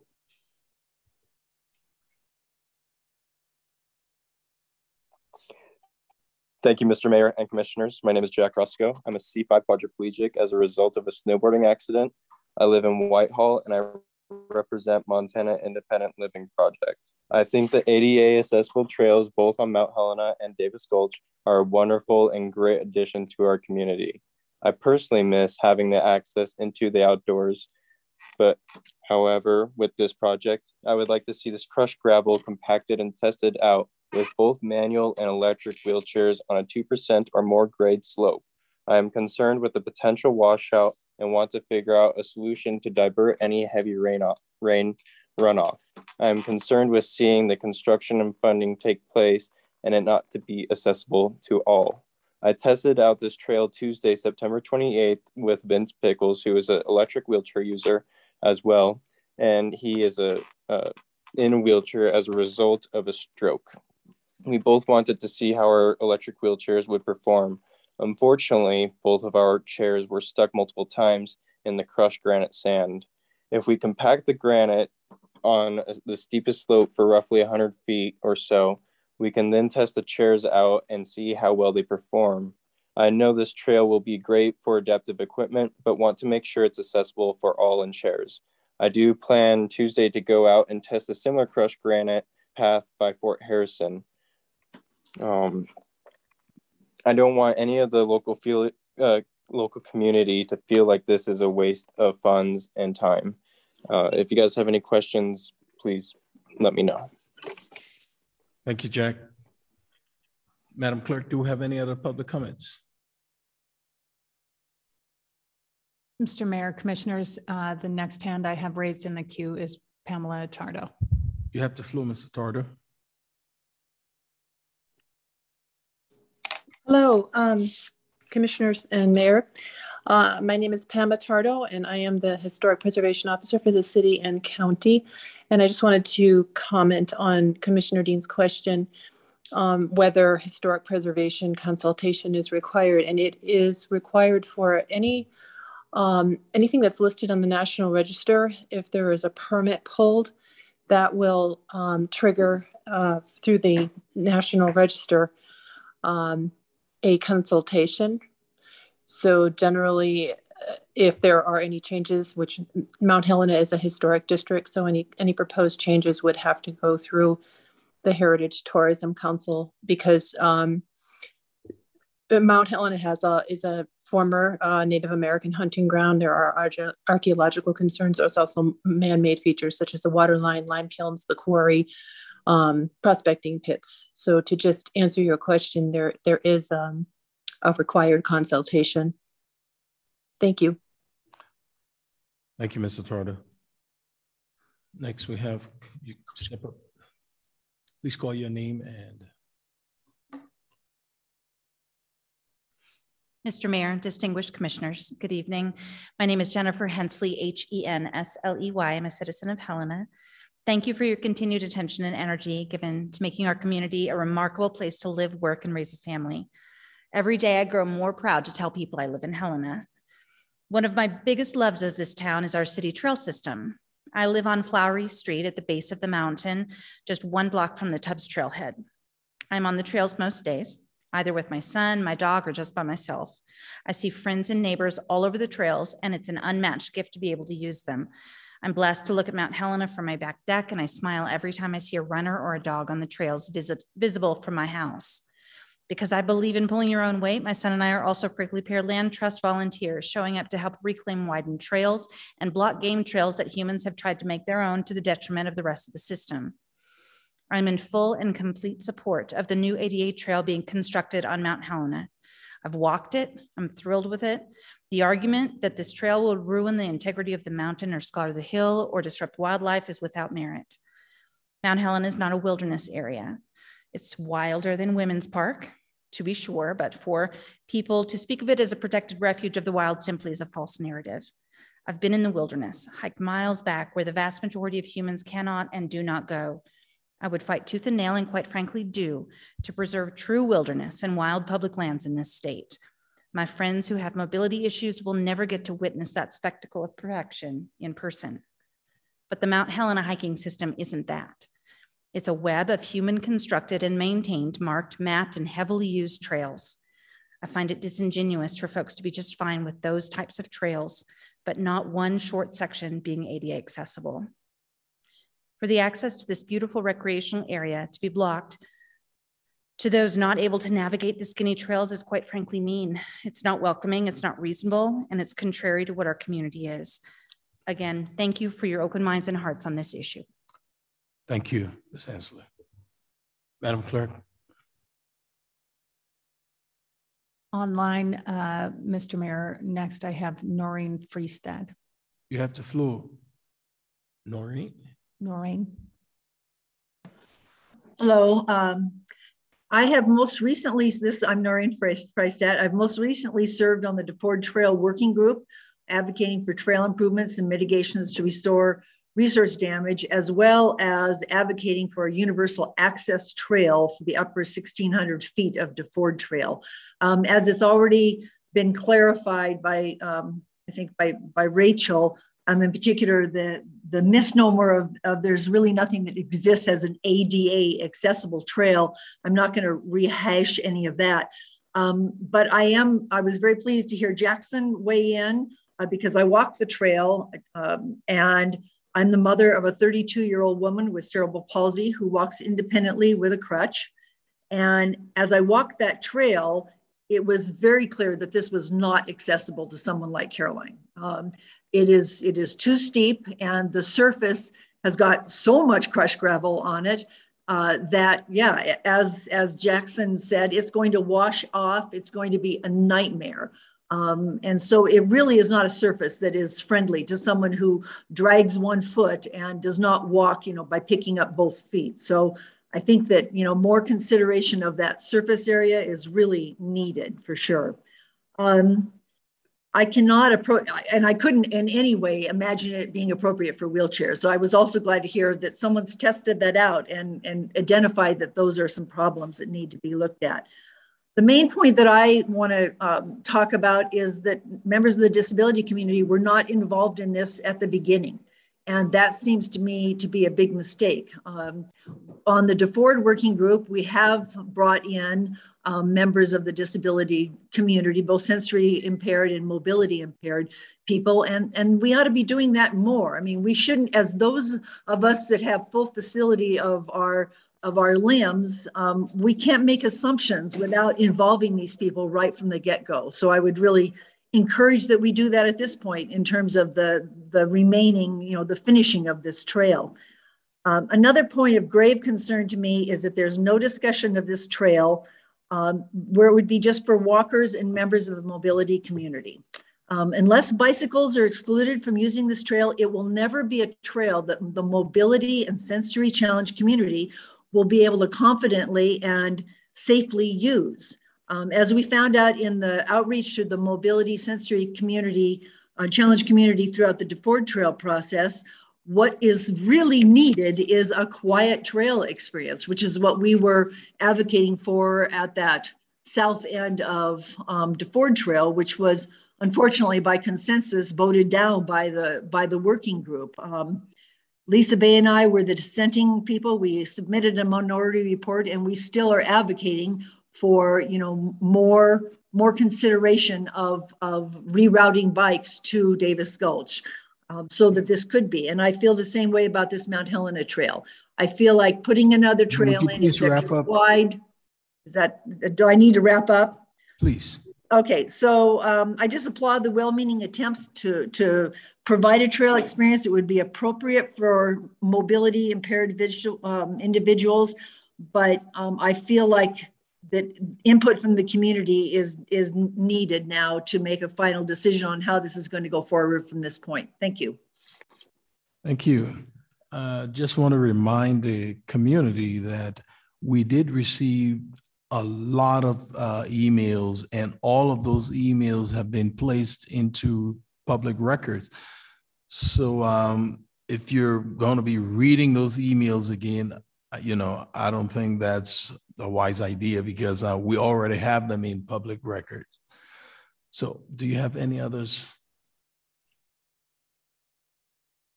Mr. Mayor, next up online with their hand raised is Gina. I believe it's Gina Lytle. You have the floor, Gina. Hi, this is Gina Lytle. I grew up in Helena, and I've been a wheelchair user for over 30 years. And I have to say that I'm incredibly pleased that the city is making ADA accessible trails on Mount Helena, and that I look forward to trying this out in a couple of weeks when the surface has been cured and ready for mobility devices. And I just want to say that I think it's important to know that this is a temporary thing.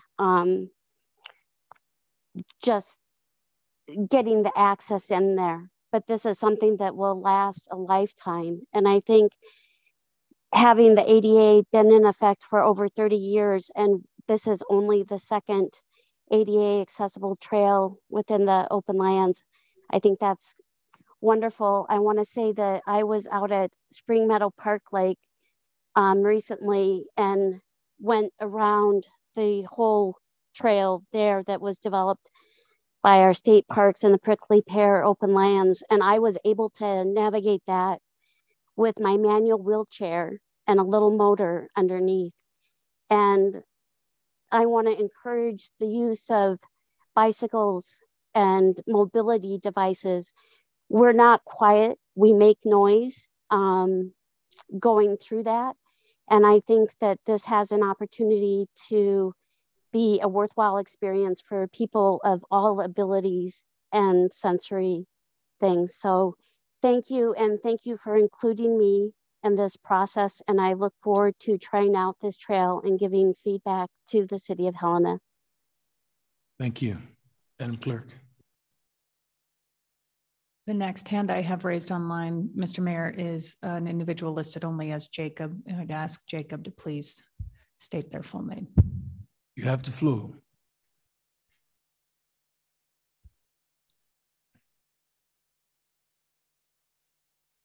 Jacob, you have the floor.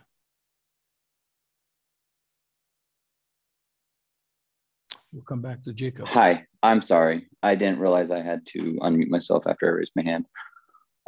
Can you guys hear me now? Yes, we can. Okay, my name is Jacob Krisovich. I'm very happy to hear other people from the disabled community on here. I just wanted to let people know I am a outdoor enthusiast who happens to be blind, and I'm very excited about this trail. I'm an avid backpacker, and I go up trails that aren't ADA compliant. And doing something like this with my family is very appealing to me. And I just wanted people to keep in mind that with, for instance, Jack or Jackson's comments, I apologize. I can't remember which one your name was, but I would like to just reiterate that at no point did he state that the grade was too much. He just stated that the compensation, I can't speak, the material of the trail needed to be compacted. And one thing I just want to remind people is that not to speak on our behalf, because a challenge like that of just a 5% grade can be welcomed by people in our community. There's places like Spring Meadow where the trail is flat and things, but we don't have an option like this where we can go for a hike where you're earning it. And it's a sense of accomplishment and such. And the other thing I would just keep people in mind that one of the previous presenters mentioned is that this trail is a work in progress. The construction of the trail isn't even completed yet. So I just want to say I'm very much in favor of this trail. And I just want to thank you so much to the Rotary Club, the Helena Rotary Club, and the City of Helena for doing something for the disabled community in this regard. That's all I have. Thank you. Madam Clerk. The next hand I have raised online, Mr. Mayor, is Joel Peden. You have the floor, Joe. Thank you, Mr. Mayor, members of the commission. For the record, my name is Joel Peden, and I am a person with a disability. I have a physical disability as well as a visual disability, as well as behavioral health, mental health. So I kind of figure that I've hit the trifecta in life. I want to echo number one, that the outlook from the city and from the Parks Department to work on accessibility and how to include people with disabilities and give them the opportunity to participate in the outdoors is greatly appreciated. Listening to the presentation and to the comments, I find it interesting that on a number of different areas, there was talk about, experts and trusted sources within the community. And not one of those comments mentioned people in the disability community, people with disabilities that can also fill those roles as experts and trusted sources. And what I found over my years in doing disability advocacy work is that the sooner you involve people, not waiting until decisions have been pretty much made and then bringing them in looking for a stamp of approval, but having them involved at the front end in those planning. It's not that we're smarter, than what I call a tab, who's a temporarily able-bodied person, right? Because either you have a disability or you're temporarily able-bodied. Tabs mean well, and they have good intention, but they don't bring the perspective that those of us that live with a disability and live with various disabilities can bring to the discussion. And yeah, you know, a 7% grade doesn't sound bad. My question is, you know, people talk about having gone out and walked the trail. Has any tab gone out with a manual wheelchair and tried to roll the trail? That'll give you an entirely different perspective on what should be acceptable and what should be improved on. My other comment is I often hear in my work that, oh, it meets the guidelines of the ADA or of another document that outlines suggestions. I respond to that by saying, that's the minimum that we can do. That's the minimum. That's the worst that we can do as a community, is to meet those guidelines. I want my community to be exceeding those guidelines and taking into account other things as well, and making sure that when we talk about accessibility, it's not just physical accessibility, but it does take into account somebody with mental health, somebody with dementia, you know, all those disabilities that are combined, whether they have an intellectual disability. It's not easy. It's difficult. I'll admit it. The ADA. Can you start wrapping up, please, sir? Sure. The ADA is very vague, but I think that's why it's important to include, you know, 18 to 20% of the population and representatives from that population that represent Montanans with a disability. Thank you, and I do appreciate the project. Thank you. Madam Clerk. Next up, Mr. Mayor, I have Chantal Schiefer. You have the floor, Chantal. Thank you very much. Thank you for hosting this conversation today, and thank you for your service to Helena. I know that leadership is hard, and I'm grateful for all that you do. I am a parent of a boy with multiple physical and cognitive disabilities. When he was born, we were told that he may never walk. He is now 9, and through years of therapy and rock-solid determination, he started walking independently when he was 5 years old. His name is Dax, and he is a 3rd grader at Hawthorne Elementary. We live at the base of Mount Helena, and we are avid trail users. Although Dax struggles to navigate the single-track hiking trails, and we generally opt to drive to La Grande or 10 Mile for our recreation. When I first learned in January of 2020 that the Rotary was proposing an ADA trail on Mount Helena, we were all thrilled. Finally, we would be able to navigate our favorite place together as a family. Last week, my son and I hiked the trail that's under construction, and I later learned that there was strong opposition to the trail. While I understand that folks felt in the dark on the development and that the process contained flaws, I totally get that. But after 2 years of development, including extensive public comment, to stop this project now is short-sighted and would be giving in to a small group of opponents rather than to countless potential users of this trail. There are improvements to be made, to be sure. This conversation has risen to a level that includes wide and deep support for this trail and more trails like it. You have received those messages via email, and many are here tonight. Please listen to those voices and finish this trail so we can all enjoy it together. As we say in our family, let's get after it.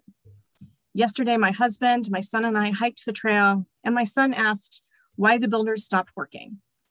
We explained as best as we could that the project had hit some snags.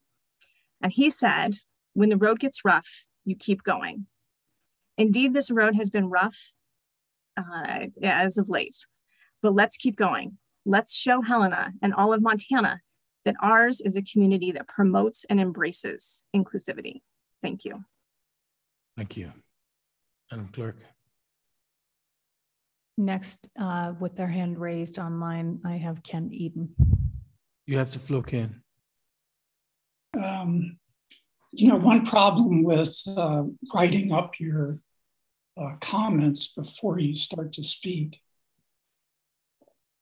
is that what you hear influences what you say. So I'm going to start at the very last paragraph of my 2 minutes. Say going forward after phase one is what most of the people who have commented negatively on the process that was applied to phase one will not be applied to phase two.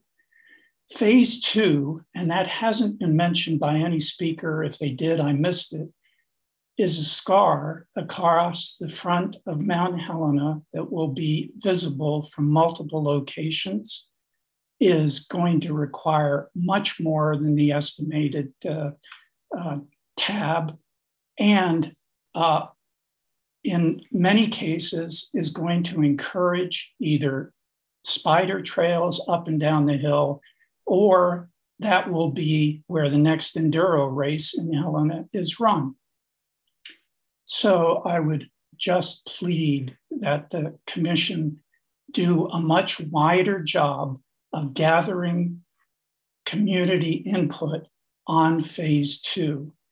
I was involved in delivering a vision of a trail that would encircle Helena in 1995 to the Helena Improvement Society, now evolved into the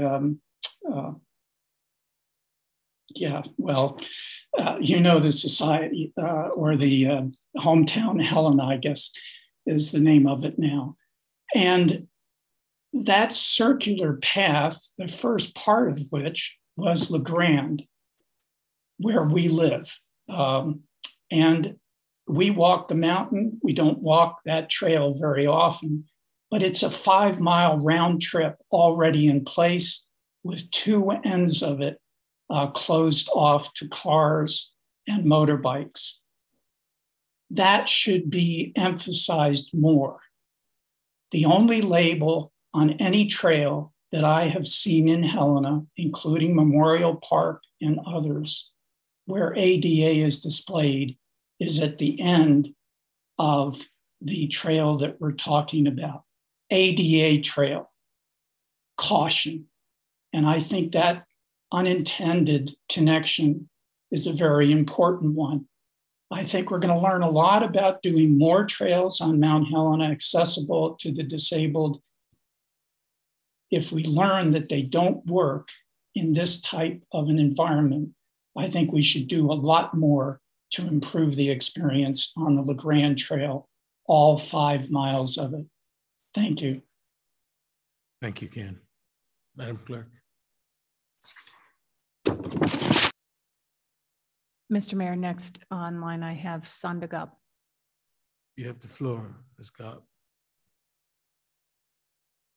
Hello, Commission. I think this is a great opportunity for us as Helena to really go beyond just the minimum guidelines. And last week, right after the meeting, I went straight to I drug my husband up there and we went straight to the trail. I was like, I didn't know they were even making this. So I was really excited because I think it creates great views up there.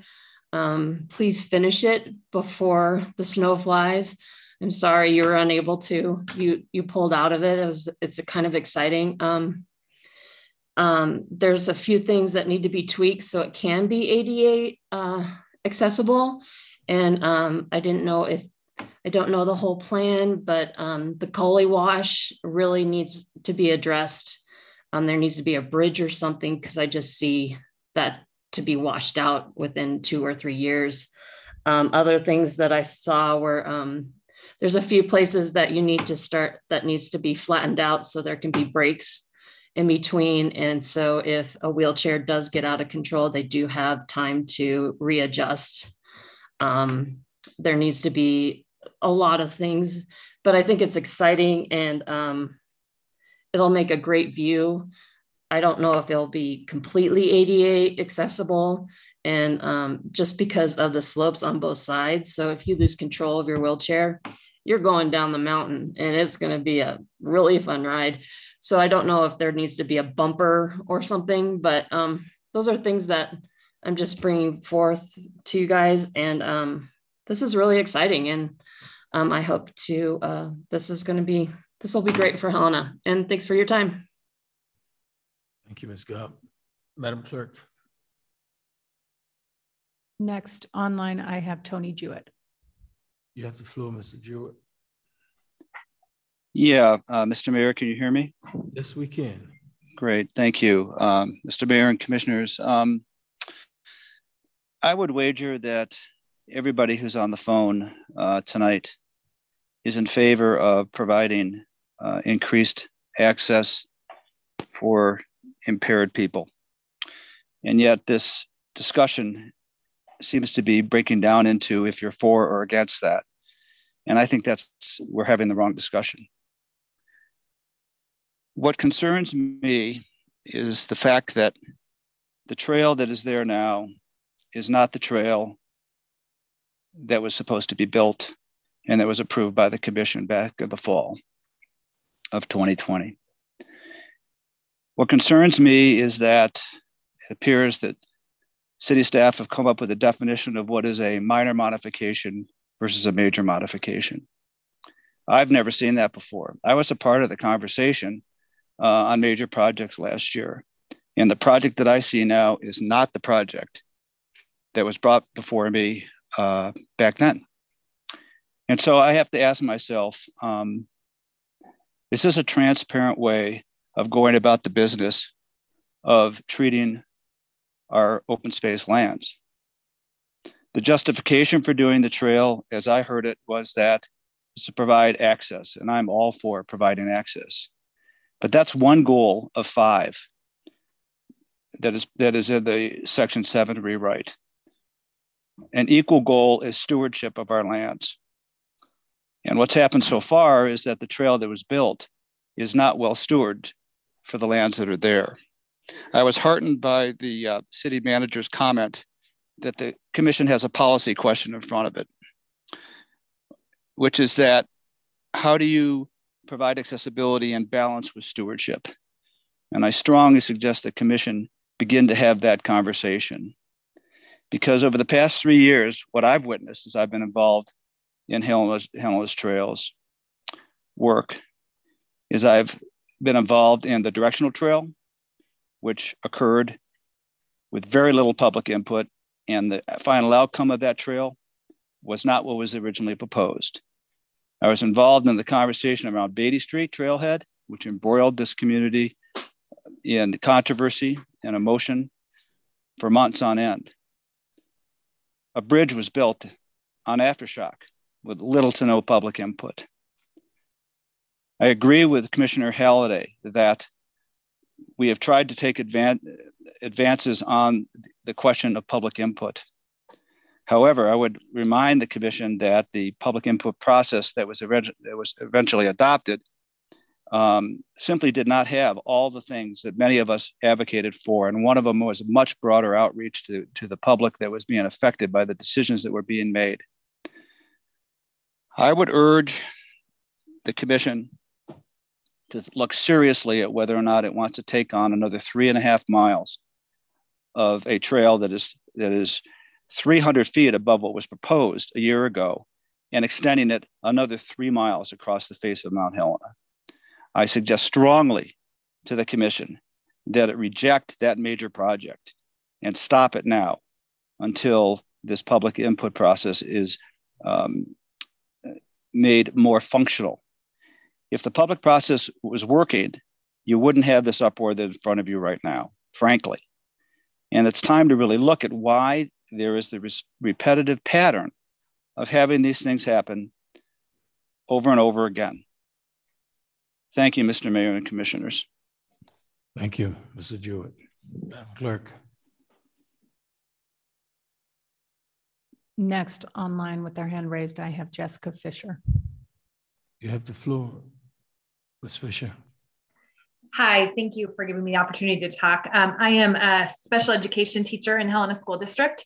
I've been in the district for 10 years. I actually had the great fortune of meeting Jack when he was in 8th grade. And I'm so impressed with his willingness to come and speak today. I'm just speaking probably obviously in strong support of the trails. I was so proud to hear that Helena was attending to our people with disabilities and making trails accessible for them. So I just want to speak in strong advocacy for that, and just really true to at the same time encourage you to seek out some advice and support from those people in wheelchairs like Jack, and make sure that we're doing something that is going to be accessible for everybody. Thank you for thinking of our Helena community. And this town is such an amazing town to be a part of. And it's a town that welcomes everyone. And I just think this is just another step in that process of making our beautiful wildlands accessible to everyone. So thank you. Thank you, Ms. Fisher. Madam Clerk. Mr. Mayor, I have no other hands raised online. I do hope I spoke a little too soon. I will read one written public comment into the record if I could, please. Please. From Jelena Godin Collins. I apologize if I did not pronounce that correctly. Asking Director Pinozo, do the minor changes affect annual trail erosion? Does your team have opportunities for volunteers to improve environmental impacts as needed in the future? Next, with their hand raised, I have Tony Zemet.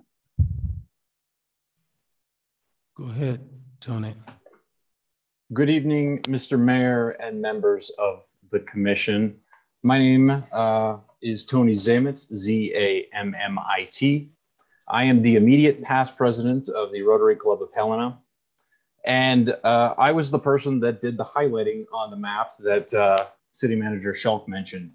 I brought this proposal to the open lands process on behalf of the Helena Rotary Club. Originally, it was in 2019. The Chapter 7 rewrite occurred during that time, which meant that it was a part of the 2020 work plan.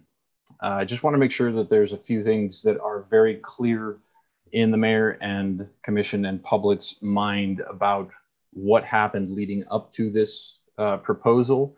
I did meet with the city's ADA compliance committee. I also met with the city's non-motorized committee, and I presented the Rotary Club's proposal to both of those committees. The ADA compliance committee actually had a number of suggestions that made it into the proposal that was submitted for the open lands process. That includes the 60 to 80 inch bench to allow 2 wheelchairs to safely pass, as well as the 3 carve-outs which have yet to be constructed, which will have benches and a spot to stop and rest along the way. When this trail is completed, it will be a wonderful addition to Mount Helena. As we've heard tonight, Helena's trails are amazing, but they're not accessible to everybody. The trail that is being construction finally starts to address better access on Mount Helena. And it means that more members of our communities will be able to enjoy our open lands. One of the things that I'd like to address as well is regarding the process. Being involved in a number of open lands issues over the years, I've had the opportunity to make comments to you, Mr. Mayor, and this commission in the past. And one of the things that I said at one of the meetings way back when the Chapter 7 rewrite was being suggested or commanded for the city to undertake, is that if this leads to a better public process, then it is a good thing that it has occurred. We will have more robust, better public process with more community involvement. That is not a bad thing. And at the end of the day, this is a trail that Helenans can be proud of, and the Rotary Club is happy to have been a part of it, and we are very excited to see its completion. Thank you. Thank you, Mrs. Zamet. Madam Clerk. Next online, I have Claudia Clifford. You have the floor, Ms. Clifford. Yes, thank you. I am a member of the HOMAC committee. So aware of especially the process that we went through with that. which I do agree needs to be improved. And yeah, what is being constructed is not what we saw in the beginning of that process. So that very much concerns me in how we go about in the future with this process. But what it comes down to me also, as I walk the trail and talk to some of my friends like Joel, who are representatives of the community of disabled folks, is that we still didn't bring in enough people from that community into this process. We didn't bring in some good expertise that we needed to have to understand really what would make a really good accessible trail. And I still think that there's an opportunity to do that. I think you've received a letter from Lisa Bay that lays out that, in actuality, the ADA doesn't address trails or much about it.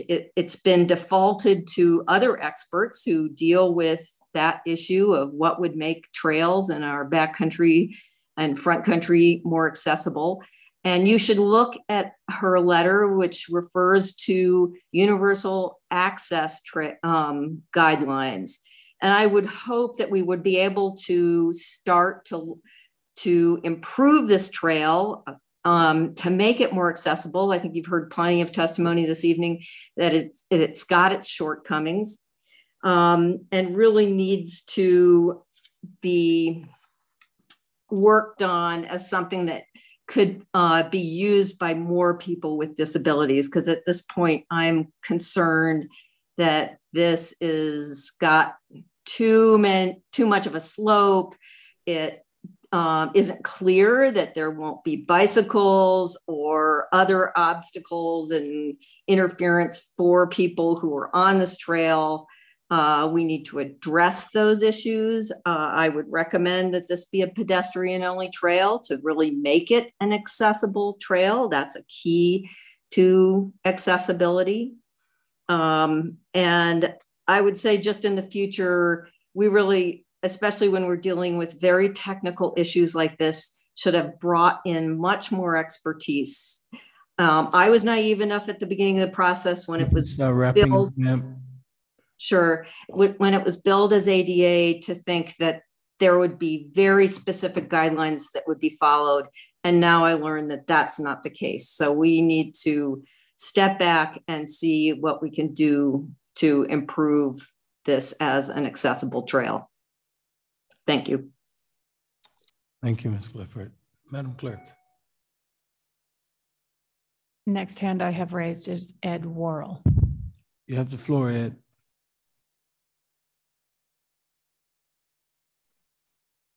Thank you, Mr. Mayor. I just wanted to thank you guys for allowing public comment on this. I lost my eyesight nearly 13 years ago, and the trails around Mount Helena were some of the first trails I actually hiked with a group called the Montana Association for the Blind that used to hold their summer program there every June and even in a part of July. And the trails around there weren't very accessible, and I'm actually very excited to hear that the trail's being built, and even a wider trail now, because I've graduated from white mobility cane user to a guide dog user, and the wider trails are actually going to be a very welcome addition. The only concerns I actually have, much like people in wheelchairs or motorized wheelchairs, is that gravel is going to be really loose, and it might actually even be hard for dogs to walk on for long periods of time. I know they do make dog booties in that, but that gravel probably would be better suited, tighter packed, not just for safety's sake for cane users, but some guide dog users as well. Again, I just wanted to thank you guys for approving the trail and starting the project, and I hope it gets finished within a timely fashion. Thank you. Thank you, Ed. Madam Clerk. Next online with their hand raised, I have Lori Mack. You have the floor, Lori.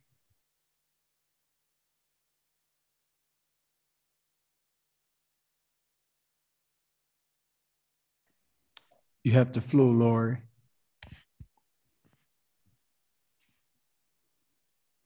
Madam Clerk, we'll come back. Who's next? Mr. Mayor, that is the last hand raised. Lori, you have the floor.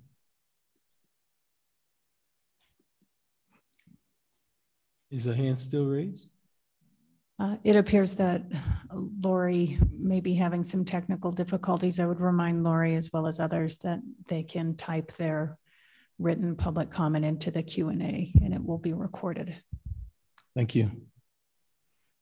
I have one more hand raised. I apologize, Mr. Mayor. Next time you better let's do this fast. I agree. Who's coming up?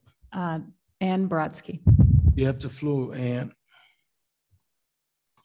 Thank you, Mr. Mayor and members of the commission. I'll try to be short. I think the thoughts I had before the meeting have largely been expressed, that first of all, people with disabilities should be included in these conversations from the get-go.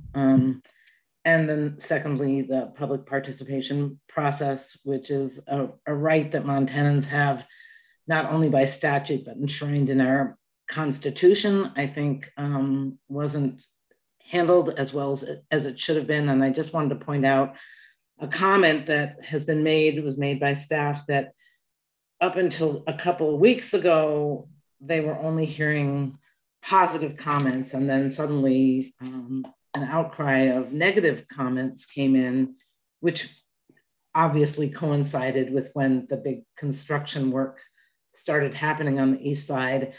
I'm retired. I hike that mountain every day, right where the trail is being built. I knew nothing about it. I read the paper every day. Neighbors didn't know about it. I understand you have a process, and I understand any process can be improved upon, but the importance of Mount Helena to so many of us, including people with disabilities, so many of us, is just heartfelt. It's why we live here, really. And so the importance, I think that the fact that there has been this outcry is demonstrative of the fact that the process needs to be better for something as important as this. So thank you very much. Thank you, Ann. Is Lori back on? No, Mr. Mayor, I have no other hands raised at this time. I have no written public comment. Okay, thank you. And I want the community to know that we are listening, and we will take these comments seriously, and our administrative staff will look into how best to resolve some of the problems that were outlined. So we thank you all for your comments. At this time, is there anyone who wishes to address the commission on any other topics? Madam Clerk, do we have any raised hand for that?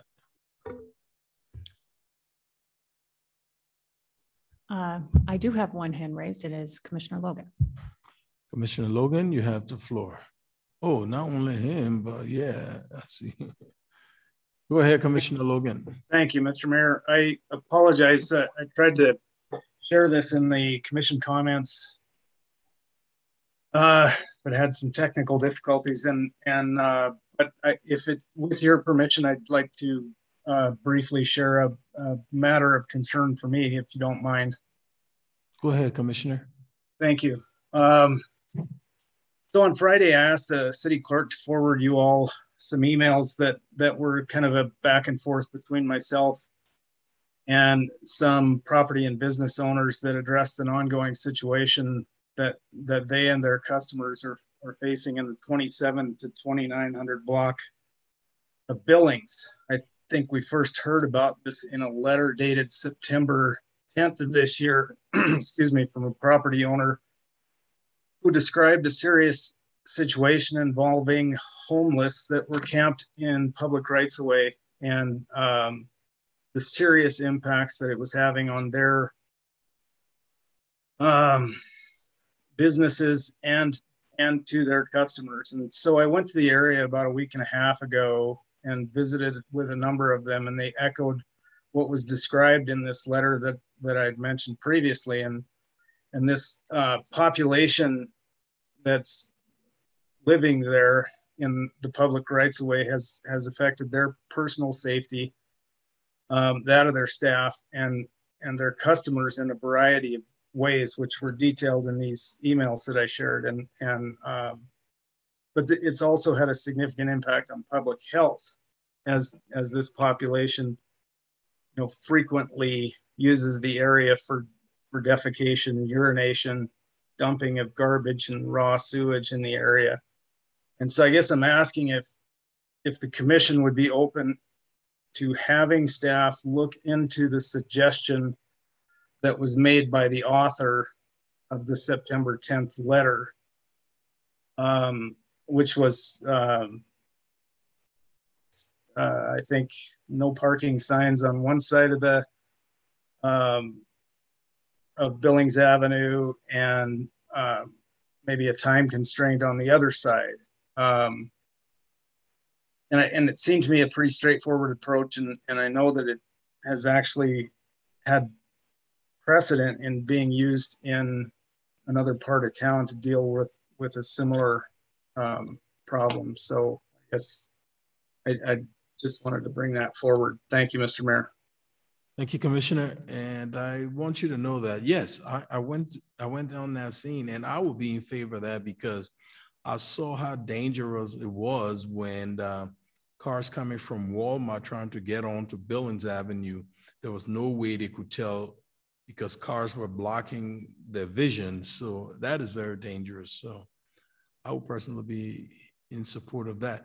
Commissioner Dane.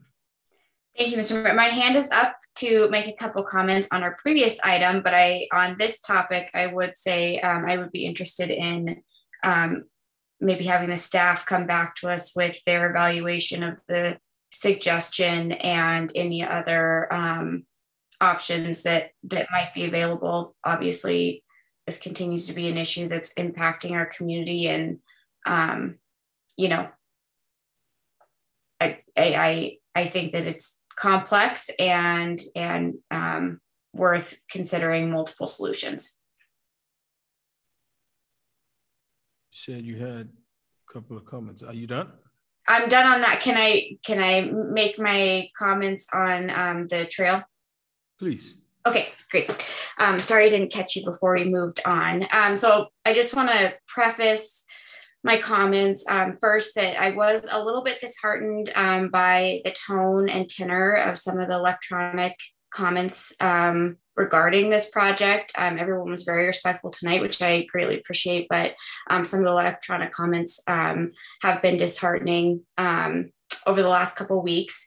I think our community has a long history of working together and working through differences, and I'd hope that this situation would be no different. Our public lands are obviously at the heart of who we are as residents of Helena and Montanans, and I'm hoping that moving forward, we can do so in a civil and collaborative manner.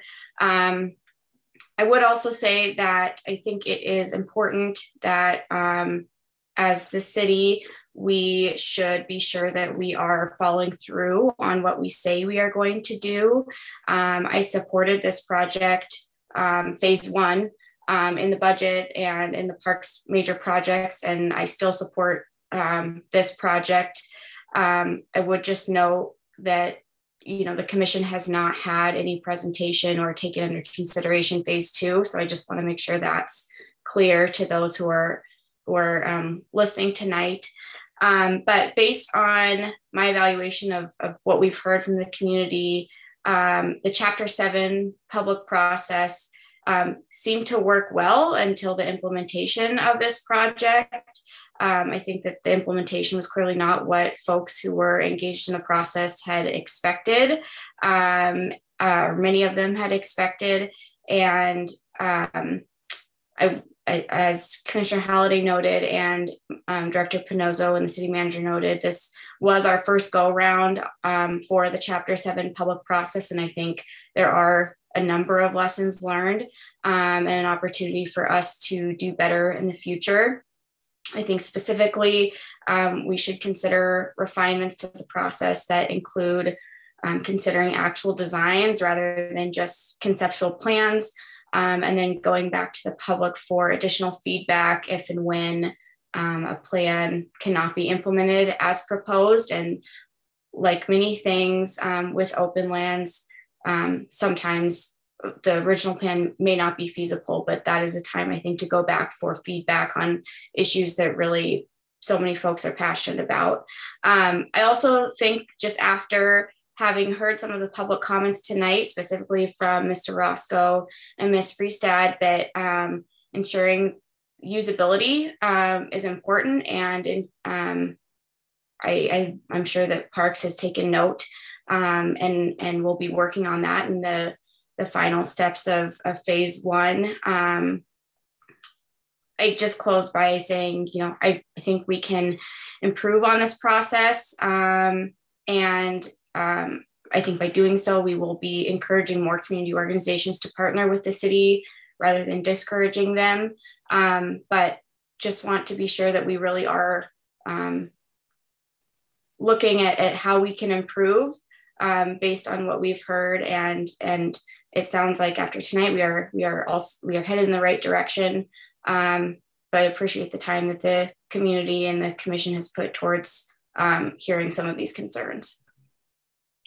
Thank you, Commissioner. Madam Clerk, do we have any others who want to address the commission?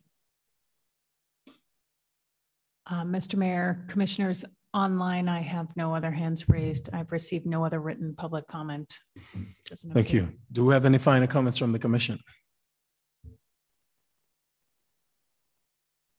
Okay, I want to thank you all for participating in tonight's event, and we look forward to looking into all the improvements we need to make on the trail and working with the city staff. With that, this meeting is formally adjourned.